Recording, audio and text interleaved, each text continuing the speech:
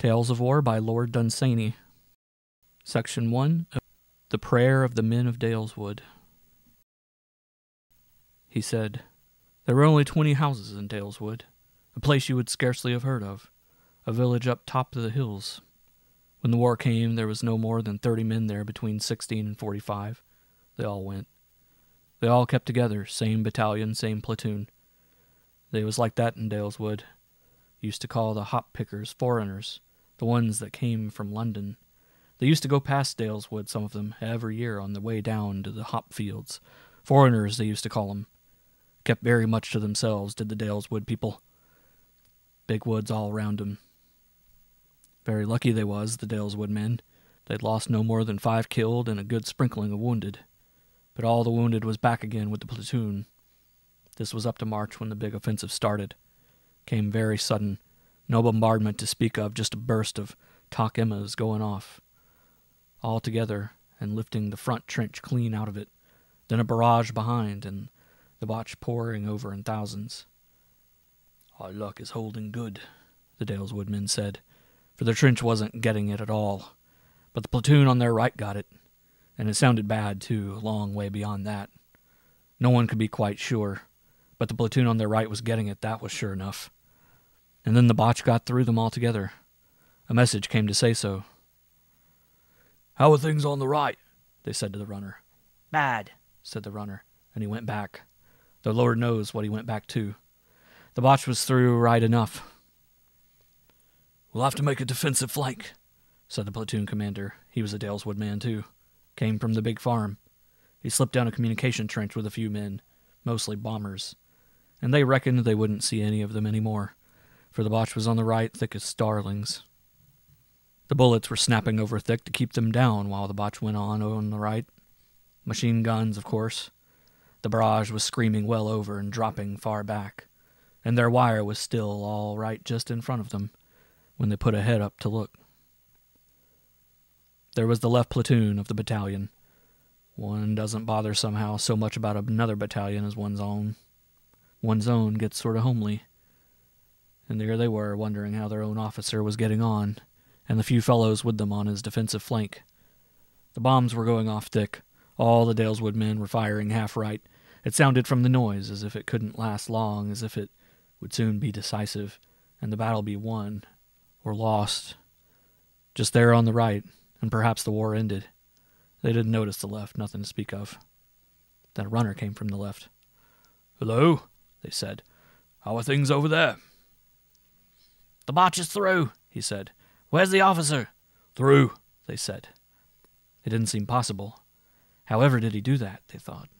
And the runner went on to the right to look for the officer. And then the barrage shifted further back. The shells still screamed over them, but the bursts were further away. That is always a relief. Probably they felt it, but it was bad for all that. Very bad. It meant the Boche was well past them. They realized it after a while. They and their bit of wire were somehow just between 2 waves of attack, like a bit of stone on the beach with the sea coming in. A platoon was nothing to the Boche, nothing much perhaps just then to anybody. But it was the whole of Daleswood for one long generation. The youngest full-grown man they had left behind was 50, and someone had heard that they had died since the war. There was no one else in Daleswood but women and children and boys up to 17. The bombing had stopped on their right. Everything was quieter in the barrage further away. When they began to realize what that meant, they began to talk of Daleswood. And then they thought that when all of them were gone, there would be nobody who would remember Daleswood just as it used to be. For places alter a little. Woods grow, and changes come, trees get cut down, old people die. New houses are built now and then in place of a yew tree, or any old thing that used to be there before. And one way or another, the old things go. And all the time you have people thinking that the old times were best and the old ways when they were young. And the Daleswood men were beginning to say, who would there be to remember it just as it was? There was no gas, the wind being wrong for it, so they were able to talk. That is, if they shouted, for the bullets alone made as much noise as breaking up an old shed. Crisper-like, more like new timber breaking. And the shells, of course, was howling all the time, that is, the barrage that was bursting far back. The trench still stank of them. They said that one of them must go over and put his hands up, or run away if he could, whichever he liked, and when the war was over he would go to some writing fellow, one of those what makes a living by it, and tell him all about Daleswood, just as it used to be, and he would write it out proper, and there it would be for always. They all agreed to that, and then they talked a bit as well as they could above that awful screeching, to try and decide who it should be. The eldest, they said, would know Daleswood best. But he said, and they came to agree with him, that it would be a sort of waste to save the life of a man what had his good time. And they ought to send the youngest, and they would tell him all they knew of Daleswood before his time, and everything would be written down just the same, and the old time remembered. They had the idea somehow that the women thought more of their own man and their children, and the washing and what-not, and that the deep woods and the great hills beyond, and the plowing and the harvest, and snaring rabbits in winter, and the sports in the village in summer, and the 100 things that passed the time of one generation in an old place like Daleswood, meant less to them than the men. Anyhow, they did not quite seem to trust them with the past. The youngest of them was only just 18. That was Dick. They told him to get out and put his hands up and be quick getting across, as soon as they had told him 1 or 2 things about the old time in Daleswood that a youngster like him wouldn't know. Well, Dick said he wasn't going, and was making trouble about it, so they told Fred to go. Back, they told him, was best, and come up behind the botch with his hands up. They would be less likely to shoot when it was back towards their own supports. Fred wouldn't go, and so on with the rest. Well, they didn't waste time quarreling, time being scarce, and they said what was to be done. There was chalk where they were, low down in the trench, a little brown clay on the top of it. There was a great block of it loose near a shelter. They said they would carve with their knives on the big boulder of chalk all that they knew about Daleswood. They would write where it was and just what it was like, and they would write something of all those little things that passed with a generation. They reckoned on having the time for it. It would take a direct hit with something large, what they called big stuff, to do any harm to that boulder. They had no confidence in paper. It got so messed up when you were hit. Besides, the botch had been using thermite. Burns, that does. They'd 1 or 2 men that were handy at carving chalk. Used to do the regimental crest and pictures of Hindenburg and all that. They decided they'd do it in reliefs. They started smoothing the chalk. They had nothing more to do but just to think what to write. It was a great big boulder with plenty of room on it. The botch seemed not to know that they hadn't killed the Daleswood men, just as the sea mightn't know that one stone stayed dry at the coming in of the tide. A gap between 2 divisions, probably. Harry wanted to tell of the woods more than anything. He was afraid they might cut them down because of the war, and no one would know of the larks they had had there as boys. Wonderful old woods they were, with a lot of Spanish chestnut growing low and tall old oaks over it. Harry wanted them to write down what the foxgloves were like in the wood at the end of summer, standing there in the evening. "Great solemn rose," he said, "all odd in the dusk, all odd in the evening. Going there after work makes you think of fairies." There were a lot of things about those woods, he said, that ought to be put down if people were to remember Daleswood as it used to be when they knew it. Where were the good old days without those woods, he said. But another wanted to tell of the time when they cut the hay with scythes, working all those long days at the end of June. There would be no more of that, he said, with machines come in and all. There was room to tell of all that in the woods, too, said the others, so long as they put it short-like. And another wanted to tell of the valleys beyond the wood, far afield where the men went working. The women would remember the hay. The great valleys he'd tell of. It was they that made Daleswood. The valleys beyond the wood and the twilight on them in summer. Slopes covered with mint and thyme, all solemn at evening. A hare on them, perhaps, sitting as though they were his, then lolloping slowly away. It didn't seem from the way he told of those old valleys that he thought they could ever be to other folk what they were to the Daleswood men in the days he remembered. He spoke of them as though there was something in them, besides the mint and the thyme and the twilight and hares, that would not stay after these men were gone, though he did not say what it was, scarcely hinted it even. And still the botch did nothing to the Daleswood men. The bullets had ceased altogether. That made it much quieter. The shells still snarled over, bursting far, far away. And Bob said tell of Daleswood itself, the old village, with queer chimneys of red brick in the wood. There weren't houses like that nowadays. They'd be building new ones and spoiling it, likely, after the war. And that was all he had to say. And nobody was for not putting down anything anyone said. It was all to go in on the chalk as much as would go in the time. For they all sort of understood that the Daleswood of what they called the good old time was just the memories that those few men had of the days they had spent there together. And that was the Daleswood they loved and wanted folks to remember. They were all agreed as to that. And then they said, how was they to write it down? And when it came to writing, there was so much to be said, not spread over a lot of paper, I don't mean, but going down so deep-like, that it seemed to them how their own talk wouldn't be good enough to say it. And they knew no other, and didn't know what to do. I reckon they'd been reading magazines and thought that writing had to be like that muck. Anyway, they didn't know what to do. I reckon their talk would be good enough for Daleswood when they loved Daleswood like that, but they didn't, and they were puzzled. The Botch was miles away behind them now, and his barrage with him. Still in front, he did nothing. They talked it all over and over, did the Daleswood men.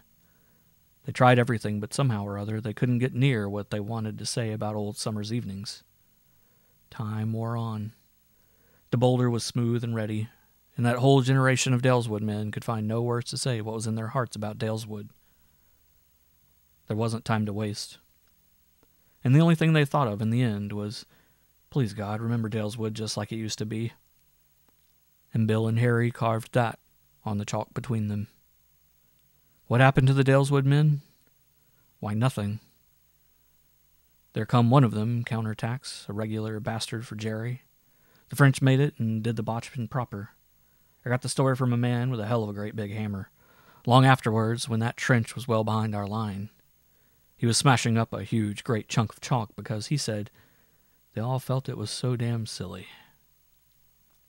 End of Section 1. Section 2 of Tales of War. The Road. The battery sergeant major was practically asleep. He was all worn out by the continuous roar of bombardments that had been shaking the dugouts and dazing his brains for weeks. He was pretty well fed up. The officer commanding the battery, a young man in a very neat uniform and of particularly high birth, came up and spat in his face. The sergeant major sprang to attention, received an order, and took a stick at once and beat up the tired men. For a message had come to the battery that some English, God punish them, were making a road at X. The gun was fired. It was one of those unlucky shots that come on days when our luck is out. The shell, a 5.9, lit in the midst of the British working party. It did the Germans little good. It did not stop the deluge of shells that was breaking up their guns and was driving misery down like a wedge into their spirits. It did not improve the temper of the officer commanding the battery, so that the men suffered as acutely as ever under the sergeant major. But it stopped the road for that day. I seemed to see that road going on in a dream. Another working party came along next day, with clay pipes, and got to work. And next day and the day after. Shells came but went short or over. The shell holes were neatly patched up. The road went on. Here and there a tree had to be cut, but not often. Not many of them were left. It was mostly digging and grubbing up roots, and pushing wheelbarrows along planks and duckboards, and filling up with stones. Sometimes the engineers would come. That was when streams were crossed. The engineers made their bridges, and the infantry working party went on with the digging and laying down stones. It was monotonous work. Contours altered, soil altered, even the rock beneath it. But the desolation never. They always worked in desolation and thunder, and so the road went on. They came to a wide river. They went through a great forest. They passed the ruins of what must have been quite fine towns, big prosperous towns with universities in them. I saw the infantry working party with their stumpy clay pipes in my dream, a long way on from where that shell had lit, which stopped the road for a day. And behind them, curious changes came over the road at X. You saw the infantry going up to the trenches, and going back along it into reserve. They marched at first, but in a few days they were going up in motors, gray buses with shuttered windows. And then the guns came along it, miles and miles of guns, following after the thunder which was further off over the hills. And then one day the cavalry came by. Then stores and wagons, the thunder muttering further and further away. I saw farm carts going down the road at X. And then one day all manner of horses and traps and laughing people, farmers and women and boys all going by to X. There was going to be a fair.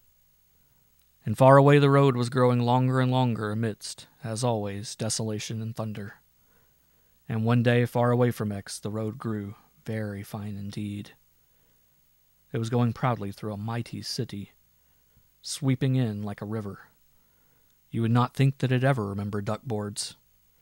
There were great palaces there with huge armorial eagles blazoned in stone, and all along each side of the road was a row of statues of kings.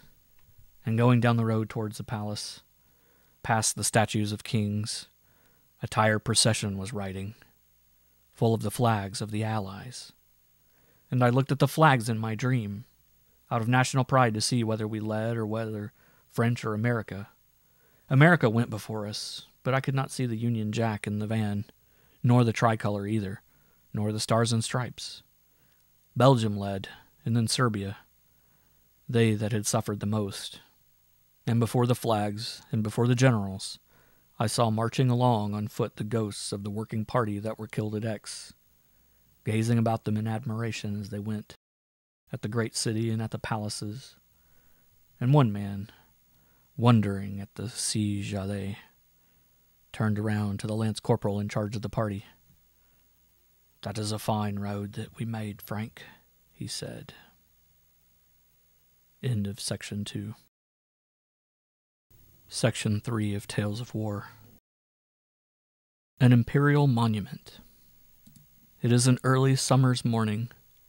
The dew is all over France. The train is going eastwards.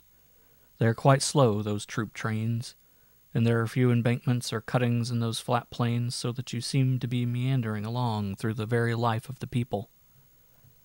The roads come right down to the railways, and the sun is shining brightly over the farms, and the people going to work along the roads, so that you can see their faces clearly as the slow train passes them by. They are all women and boys that work on the farms. Sometimes perhaps you see a very old man, but nearly always women and boys. They are out working early. They straighten up from their work as we go by and lift their hands to bless us. We pass by long rows of the tall French poplars, their branches cut away all up the trunk, leaving only an odd round tuft at the bottom of the tree.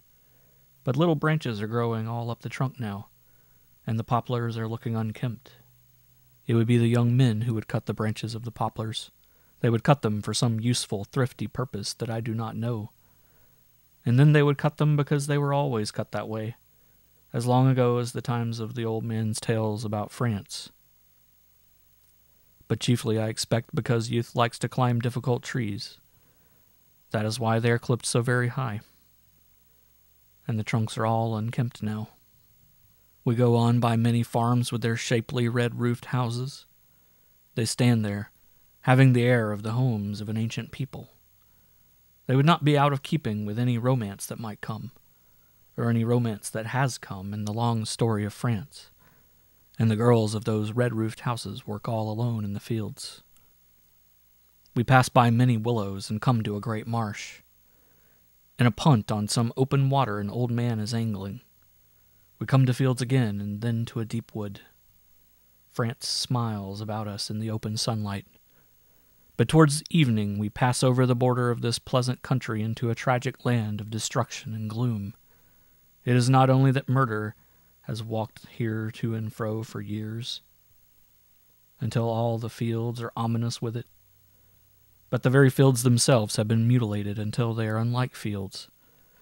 The woods have been shattered right down to the anemones, and the houses have been piled in heaps of rubbish, and the heaps of rubbish have been scattered by shells. We see no more trees, no more houses, no more women, no cattle even now. We have come to the abomination of desolation, and over it broods, and will probably brood forever, accursed by men and accursed by the very fields. the hyena-like memory of the Kaiser, who has whitened so many bones. It may be some satisfaction to his selfishness to know that the monument to it cannot pass away, to know that the shell holes go too deep to be washed away by the healing rains of years, to know that the wasted German generations will not in centuries gather up what has been split on the Somme, or France recover in the sunshine of many summers from all the misery that his devilish folly has caused. It is likely to be such as him a source of satisfaction, for the truly vain care only to be talked of in many mouths. They hysterically love to be thought of, and the notice of mankind is to them a mirror which reflects their futile postures. The admiration of fools they love, and the praise of a slave-like people, but they would sooner be hated by mankind than be ignored and forgotten as is their due, and the truly selfish care only for their imperial selves. Let us leave him to pass in thought from ruin to ruin, from wasted field to field, from crater to crater. Let us leave his fancy-haunting cemeteries in the stricken lands of the world, to find what glee he can in this huge manifestation of his imperial will. We neither know what punishment he moves, nor can even guess what fitting one is decreed. But the time is surely appointed, and the place. Poor trifler with destiny, who ever had so much to dread. End of Section 3. Section 4 of Tales of War. A Walk to the Trenches. To stand at the beginning of a road is always wonderful, for on all roads before they end, experience lies, sometimes adventure, and a trench, even as a road, has its beginnings somewhere. In the heart of a very strange country you find them suddenly. A trench may begin in the ruins of a house, may run up out of a ditch, may be cut into a rise of ground sheltered under a hill, and is built in many ways by many men. As to who is the best builder of trenches there can be little doubt, and any British soldier would probably admit that for painstaking work and excellence of construction there are few to rival von Hindenburg. His Hindenburg line is a model of neatness and comfort, and it would be only a very ungrateful British soldier who would deny it. You come to the trenches out of strangely wasted lands. You come perhaps to a wood in an agony of contortions, black, branchless, sepulchral trees. And then no more trees at all. The country after that is still called Picardy or Belgium, still has its old name on the map as though it smiled there yet, sheltering cities and hamlet and radiant with orchards and gardens. But the country named Belgium, or whatever it be, is all gone away, and there stretches for miles, instead of one of the world's great deserts, a thing to take its place no longer with smiling lands, but with Sahara, Gobi, Kalahari, and the Karoo, not to be thought of as Picardy, but more suitably to be named the Desert of Willem. Through these sad lands one goes to come to the trenches.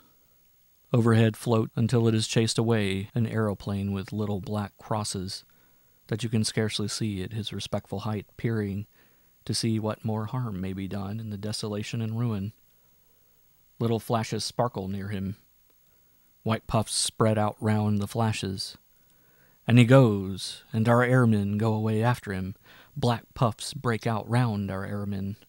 Up in the sky you hear a faint tap-tapping. They've got their machine guns working.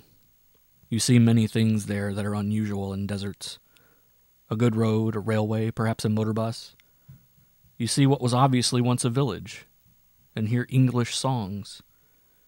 But no one who has not seen it can imagine the country in which the trenches lie unless he bear a desert clearly in mind. A desert that has moved from its place on the map by some enchantment of wizardry, and come down on a smiling country. Would it not be glorious to be a Kaiser and be able to do things like that? Past all manner of men, past no trees, no hedges, no fields, but only one field from skyline to skyline that has been harrowed by war. One goes with companions that this event in our history has drawn from all parts of the earth. On that road you may hear all in one walk where is the best place to get lunch in the city, You may hear how they laid a drag for some Irish pack, and what the master said. You may hear a farmer lamenting over the harm that rhinoceroses do to his coffee crop. You may hear Shakespeare quoted, and La Vie Parisienne. In the village you see a lot of German orders, with their silly notes of exclamation after them, written up on notice boards among the ruins. Ruins and German orders. That turning movement of von Kluck's near Paris in 1914 was a mistake. Had he not done it, we might have had ruins and German orders everywhere. And yet von Kluck may comfort himself with the thought that it is not by his mistakes that destiny shapes the world. Such a nightmare as a worldwide German domination can have no place amongst the scheme of things. Beyond the village the batteries are thick. A great howitzer near the road lifts its huge muzzle slowly, fires, and goes down again, and lifts again, and fires.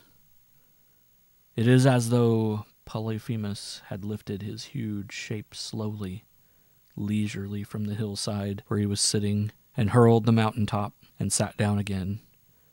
If he is firing pretty regularly, you are sure to get the blast of one of them as you go by, and it can be a very strong wind indeed.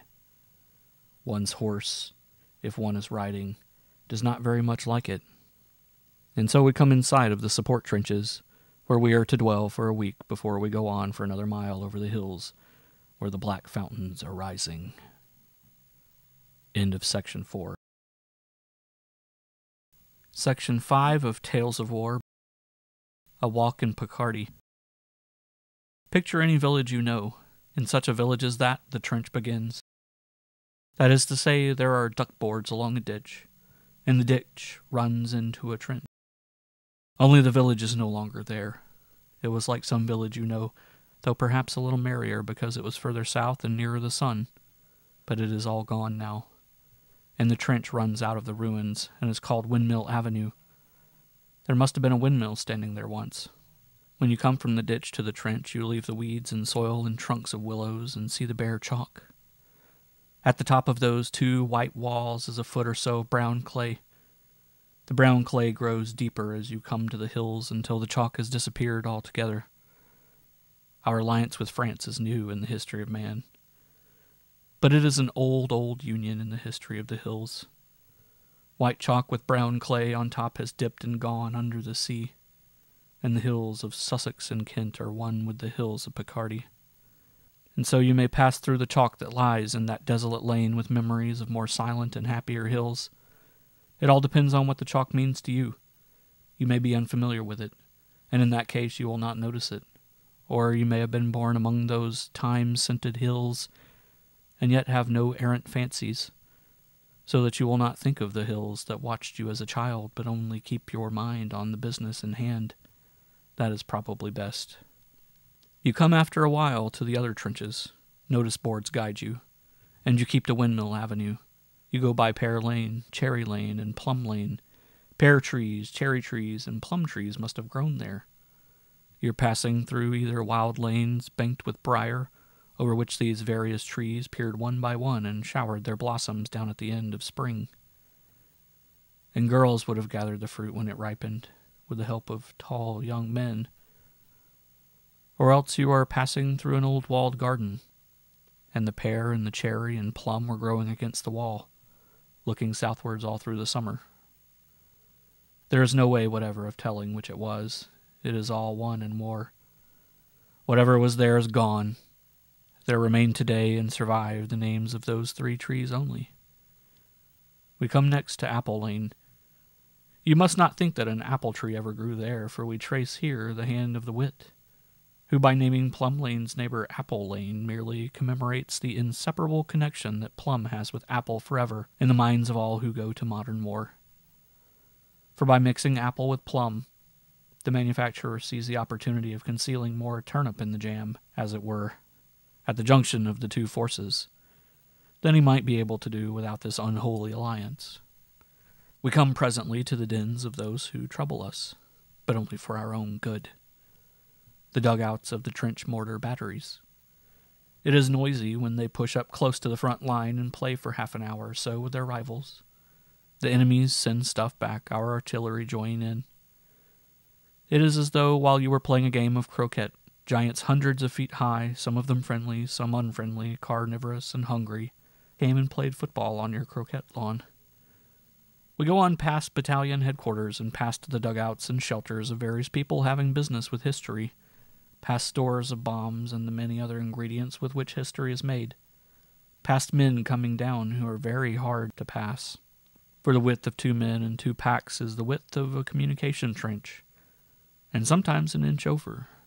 Past 2 men carrying a flying pig slung on a pole between them by many turnings, and Windmill Avenue brings you at last to company headquarters in a dugout that Hindenburg made with his German thoroughness.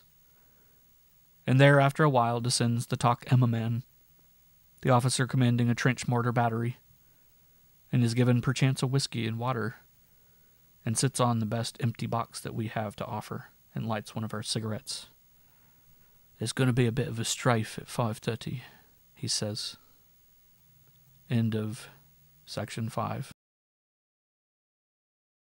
Section 6.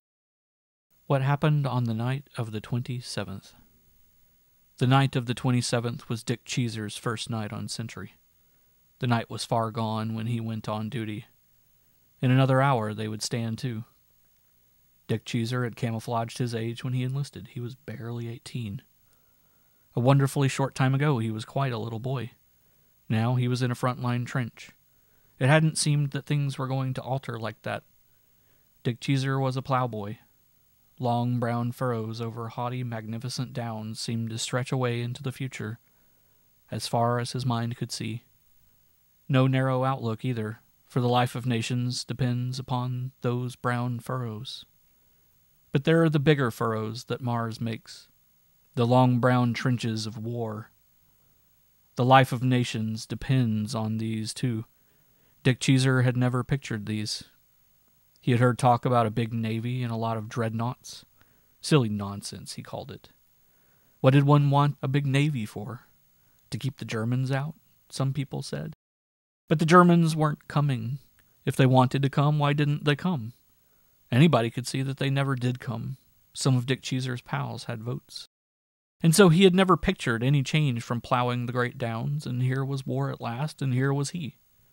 The corporal showed him where to stand, told him to keep a good lookout, and left him. And there was Dick Cheeser, alone in the dark with an army in front of him, 80 yards away. And if all tales were true, a pretty horrible army. The night was awfully still. I use the adverb not as Dick Cheeser would have used it. The stillness awed him. There had not been a shell all night. He put his head up over the parapet and waited. Nobody fired at him. He felt that the night was waiting for him. He heard voices going along the trench. Someone said it was a black night. The voices died away. A mere phrase. The night wasn't black at all, it was gray. Dick Cheeser was staring at it, and the night was staring back at him, and seemed to be threatening him. It was gray. Gray as an old cat that they used to have at home, and as artful. Yes, thought Dick Cheeser. It was an artful night. That was what was wrong with it. If shells had come, or the Germans, or anything at all, you would know how to take it. But that quiet mist over huge valleys, and stillness. Anything might happen. Dick waited and waited. And the night waited too. He felt they were watching each other, the night and he. He felt that each was crouching. He pictured himself, he and a band of boys, chasing squirrels again in the summer. They used to chase a squirrel from tree to tree, throwing stones till they tired it. And then they might hit it with a stone. Usually not. Sometimes the squirrel would hide, and the boy would have to climb after it. It was a great sport, thought Dick Cheeser. What a pity he hadn't had a catapult in those days, he thought. Somehow the years when he had not had a catapult seemed all to be wasted years. With a catapult, one might get the squirrel almost at once, with luck. And what a great thing that would be. All the other boys would come round to look at the squirrel, and to look at the catapult, and ask him how he did it. He wouldn't have to say much.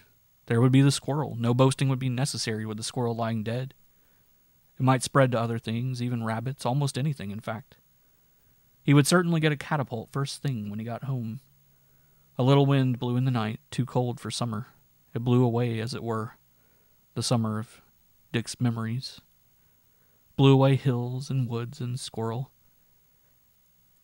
It made for a moment a lane in the mist over no man's land.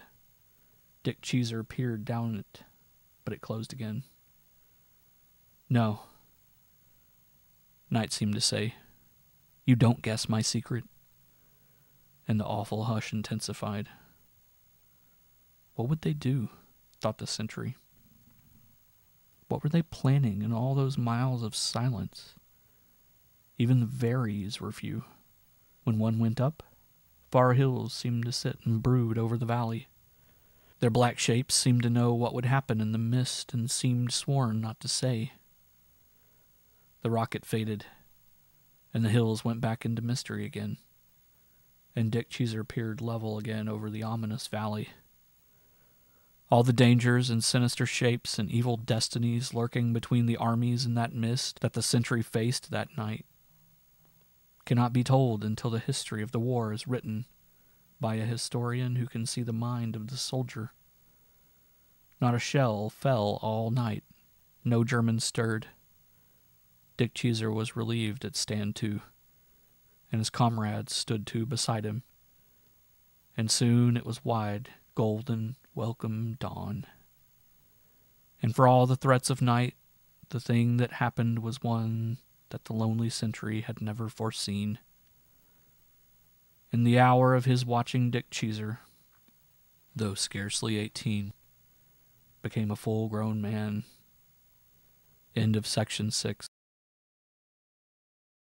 Section 7 of Tales of War. Standing To. One cannot say that one time in the trenches is any more tense than another. One cannot take any one particular hour and call it, in modern nonsensical talk, typical hour in the trenches.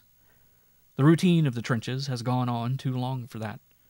The tensest hour ought to be half an hour before dawn, the hour when attacks are expected and men stand to. It is an old convention of war that this is the dangerous hour, the hour when defenders are weakest and attack most to be feared. For darkness favors the attackers then as night favors the lion, and then dawn comes and they can hold their gains in the light. Therefore in every trench and every war the garrison is prepared in that menacing hour, watching in greater numbers than they do the whole night through. As the first lark lifts from meadows, they stand there in the dark. Whenever there is any war in any part of the world, you may be sure that at that hour men crowd to their parapets. When sleep is deepest in cities, they are watching there. When the dawn shimmers a little, and the gray light comes and widens, and all of a sudden figures become distinct, and the hour of the attack that is always expected is gone, then perhaps some faint feeling of gladness stirs the newest of the recruits. But chiefly the hour passes like all other hours there, an unnoticed fragment of the long, long routine that is taken with resignation mingled with jokes. Dawn comes shy with a wind scarce felt, dawn faint and strangely perceptible, feeble and faint in the east while men still watch the darkness. When did the darkness go? When did the darkness grow golden? It happened as in a moment you did not see. Guns flash no longer, the sky is gold and serene. Dawn stands there like victory that will shine on one of these years when the Kaiser goes the way of the older curses of earth. Dawn and the men unfix bayonets as they step down from the fire step and clean their rifles with pull-throughs. Not altogether, but section by section, for it would not do for a whole company to be caught cleaning their rifles at dawn or any other time. They rub off the mud or the rain that has come at night on their rifles. They detach the magazine and see that its spring is working. They take out the breech block and oil it, and put back everything clean, and another night is gone. It is one day nearer victory. End of Section 7. Section 8 of Tales of War. The Splendid Traveler. A traveler threw his cloak over his shoulder and came down slopes of gold in El Dorado. From incredible heights he came. He came from where the peaks of pure gold mountain shone a little red with the sunset. From crag to crag of gold he stepped down slowly. Sheer out of romance he came through the golden evening. It was only an incident of every day. The sun had set or was setting, the air turned chill, and a battalion's bugles were playing retreat when this nightly stranger, a British aeroplane, dipped and went homeward over the infantry. That beautiful evening call, and the golden cloud bank towering, and that adventurer coming home in the cold, happened all together, revealed in a flash the fact, which hours of thinking sometimes will not bring, that we live in such a period of romance as the troubadours would have envied. He came, that British airman, over the border, sheer over no man's land, and the heads of the enemy, and the mysterious land behind, snatching the secrets that the enemy would conceal. Either he had defeated the German airmen who would have stopped his going, or they had not dared to try. Who knows what he had done? He had been abroad and was coming home in the evening, as he did every day. Even when all its romance had been sifted from an age, as the centuries sift, and set apart from the trivial, and when all has been stored by the poets, even then what has any of them more romantic than these adventures in the evening air, coming home in the twilight with the black shells bursting below? The infantry looked up with the same vague wonder with which children look at dragonflies. Sometimes they do not look at all, for all that comes in France has its part with the wonder of a terrible story, as well as with the incidents of the day. Incidents that recur year in and year out, too often for us to notice them. If a part of the moon were to fall off in the sky and come tumbling to earth, the comment on the lips of the imperturbable British watchers that have seen so much would be, "Hello, what is Jerry up to now?" And so the British aeroplane glides home in the evening, and the light fades from the air, and what is left of the poplars grows dark against the sky, and what is left of the houses grows more mournful in the gloaming. And night comes, and with it the sounds of thunder, for the airman has given his message to the artillery. It is as though Hermes had gone abroad sailing upon his sandals, and had found some bad land below those winged feet wherein men did evil, and kept not the laws of gods or men.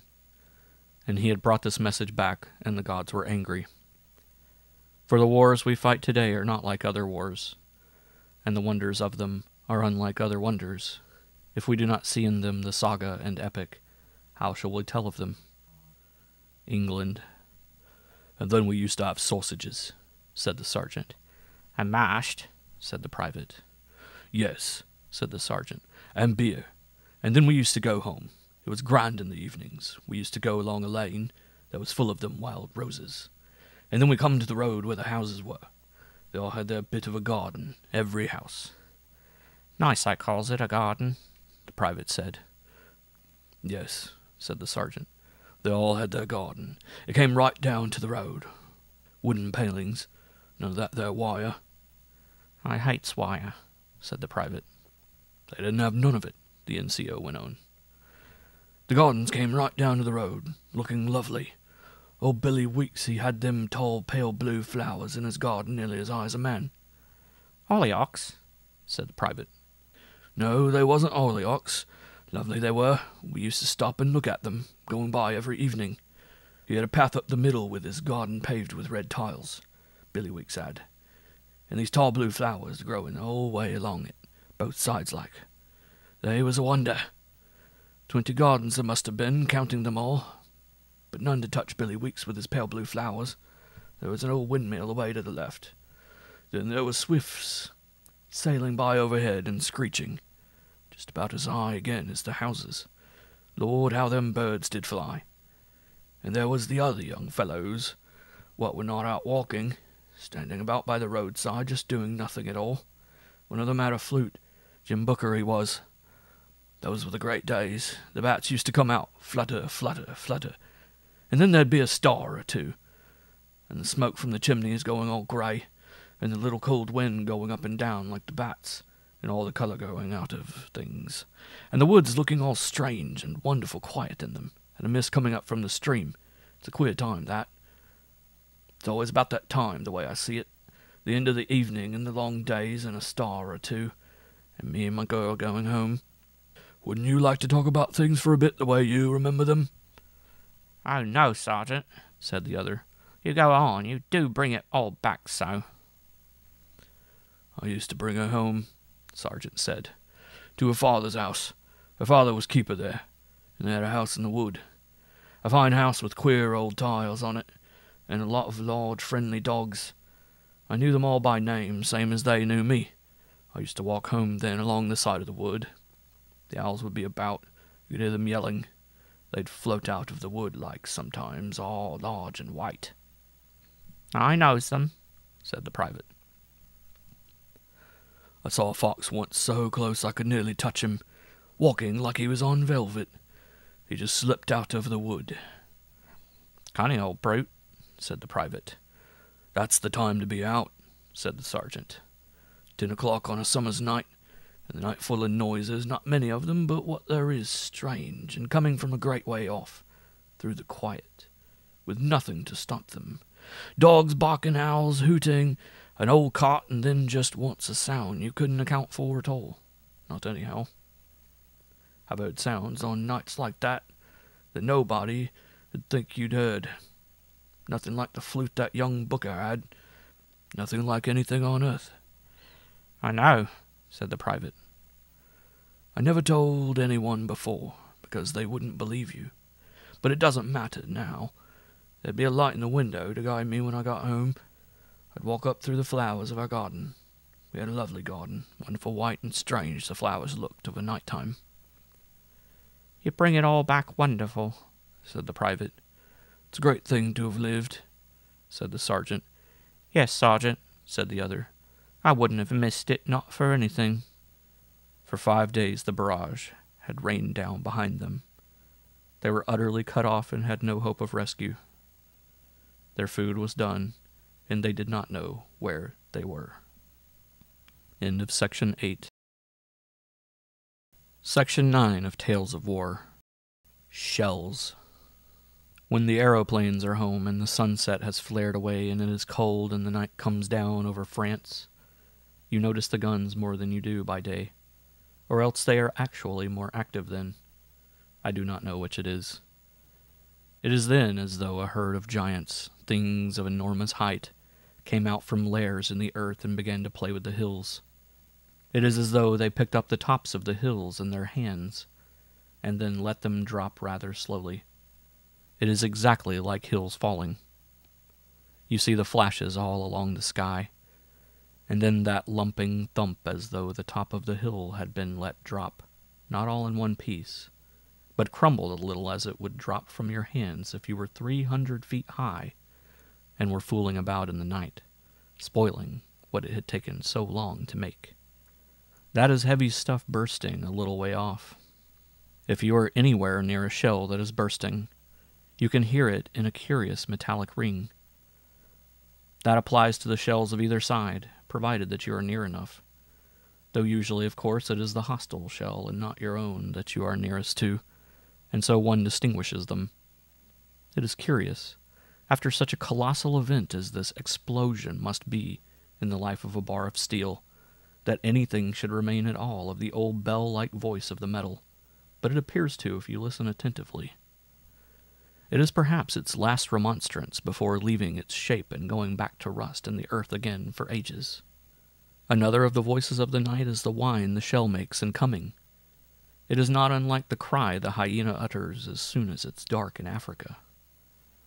"How nice traveler would taste," the hyena seems to say, and "I want dead white man." It is the rising note of the shell as it comes nearer, and its dying away when it has gone over, that make it reminiscent of the hyena's method of diction. If it is not going over, then it has something quite different to say. It begins the same as the other. It comes up, talking of the back areas with the same long whine as the other. I have heard old hands say, "That one's going over well." "Whew," says the shell, but just where the ooh should be long drawn out and turn into the hyena's final syllable, it says something quite different. "Zop," it says. That is bad. Those are the shells that are looking for you. And then, of course, there's the whiz-bang coming from close along his flat trajectory. He has little to say, but comes like a sudden wind, and all that he has to do is done and over at once. And there's the gas shell, who goes over gurgling gluttonously, probably in big herds, putting down a barrage. It is the liquid inside that gurgles before it is turned to gas by the mild explosion. That is the explanation of it. Yet that does not prevent one picturing a tribe of cannibals who have winded some nice juicy men and are smacking their chops and dribbling in anticipation. And a wonderful thing to see, even in those wonderful nights, is our thermite bursting over the heads of the Germans. The shell breaks into a shower of golden rain. One cannot judge easily at night how high from the ground it breaks, but about as high as the tops of trees seen at 100 yards. It spreads out evenly, all round, and rains down slowly. It is a bad shower to be out in, and for a long time after it has fallen, the sodden grass of winter and the mud and old bones beneath it burn quietly in a circle. On such a night as this, and in such showers, the flying pigs will go over, which take 2 men to carry each of them. They go over and root right down to the German dugout, where the German has come in out of the golden rain, and they fling it all up in the air. These are such nights as Scheherazade, with all her versatility, never dreamed of. Or if such nightmares came, she certainly never told of them, or her august master, the Sultan, Light of the Age, would have had her at once beheaded, and his people would have deemed that he did well. It has been reserved for a modern autocrat to dream such a nightmare, driven to it perhaps by the tales of a white-whiskered Scheherazade, the lord of the Kiel Canal, and being an autocrat, he has made the nightmare a reality for the world. But the nightmare is stronger than its master, and grows mightier every night, and the all-highest warlord learns that there are powers in hell that are easily summoned by the rulers of earth, but that go not easily home. End of Section 9. Section 10 of Tales of War. 2 Degrees of Envy. It was night in the front line, and no moon, or the moon was hidden. There was a strafe going on. The Tok Emmas were angry, and the artillery on both sides were looking for the Tok Emmas. Tok Emma, I may explain for the blessed dwellers in whatever far happy island there be that has not heard of these things, is the crude language of Mars. He has not time to speak of a trunk mortar battery, for he is always in a hurry, and so he calls them TMs. But Bellona might not hear him saying TM for all the din that she makes. Might think he said DN. And so he calls it Tok Emma. Ak, beer, sea, dawn. This is the alphabet of Mars. And the huge minis were throwing old limbs out of no man's land into the front line trench, and shells were rasping down through the air that seemed to resist them until it was torn to pieces. They burst, and showers of mud came down from heaven. Aimlessly as it seemed, shells were bursting now and then in the air with a flash intensively red. The smell of them was drifting down the trenches. In the middle of all this, Bert Butterworth was hit. "Only in the foot," his pals said. "Only," said Bert. They put him on a stretcher and carried him down the trench. They passed Bill Britterling, standing in the mud, an old friend of Bert's. Bert's face, twisted with pain, looked up to Bill for some sympathy. "Lucky devil," said Bill. Across the way, on the other side of no man's land, there was mud the same as on Bill's side. Only the mud over there stank. It didn't seem to have been kept clean somehow, and the parapet was sliding away in places, for working parties had not had much of a chance. They had 3 Tok Emmas working in that battalion front line, and the British batteries did not quite know where they were, and there were 8 of them looking. Fritz Grodenschasser, standing in that unseemly mud, greatly yearned for them to find soon what they were looking for. 8 batteries searching for something they can't find along a trench in which you have to be leaves the elephant hunter's most desperate tale a little dull and insipid. Not that Fritz Grodenschasser knew anything about elephant hunting. He hated all things sporting, and cordially approved of the execution of Nurse Cavil. And there was thermite, too. Flammenwerfer was all very well, a good German weapon. It could burn a man alive at 20 yards. But this accursed flaming English thermite could catch you at 4 miles. It wasn't fair. The 3 German trench mortars were all still firing. When would the English batteries find what they were looking for and this awful thing stop? The night was cold and smelly. Fritz shifted his feet in the foul mud, but no warmth came to him that way. A gust of shells was coming along the trench. Still they had not found the Minenwerfer. Fritz moved from his place altogether to see if he could find some place where the parapet was not broken. And as he moved along the sewer-like trench, he came on a wooden cross that marked the grave of a man he once had known, now buried some days in the parapet. Old Ritz Handelscheiner. Lucky devil, said Fritz. End of Section 10. Section 11 of Tales of War by Lord Dunsany. The Master of No Man's Land. When the last dynasty has fallen and the last empire passed away, when man himself has gone, there will probably still remain the Swede, the rutabaga or Swedish turnip. There grew a Swede in No Man's Land by a Crosil near the Somme, and it has grown there for a long while free from man. It grew as you never saw a Swede grow before. It grew tall and strong and weedy. It lifted its green head and gazed round over No Man's Land. Yes, man was gone, and it was the day of the Swede. The storms were tremendous. Sometimes pieces of iron sang through its leaves, but man was gone, and it was the day of the Swede. A man used to come there once, a great French farmer, an oppressor of Swedes. Legends were told of him and his herd of cattle, dark traditions that passed down vegetable generations. It was somehow known in those fields that the man ate Swedes, and now his house was gone and he would come no more. The storms were terrible, but they were better than man. The Swede nodded to his companions. The years of freedom had come. They had always known among them that these years would come. Man had not been there always, but there had always been Swedes. He would go some day suddenly as he came. That was the faith of the Swedes. And when the trees went, the Swede believed that the day would come, when hundreds of little weeds arrived that were never allowed before and grew unchecked. He knew it. After that he grew without any care, and sunlight, moonlight, and rain grew abundantly and luxuriantly in the freedom, and increased in arrogance till he felt himself greater than man. And indeed, in those leaden storms that sang often over his foliage, all living things seemed equal. There was little that the Germans left when they retreated from the Somme that was higher than this Swede. He grew the tallest thing for miles and miles. He dominated the waste. 2 cats slunk by him from a shattered farm. He towered above them contemptuously. A partridge ran by him once, far, far below his lofty leaves. The night winds mourning in No Man's Land seemed to sing for him alone. It was surely the hour of the Swede. For him, it seemed, was No Man's Land.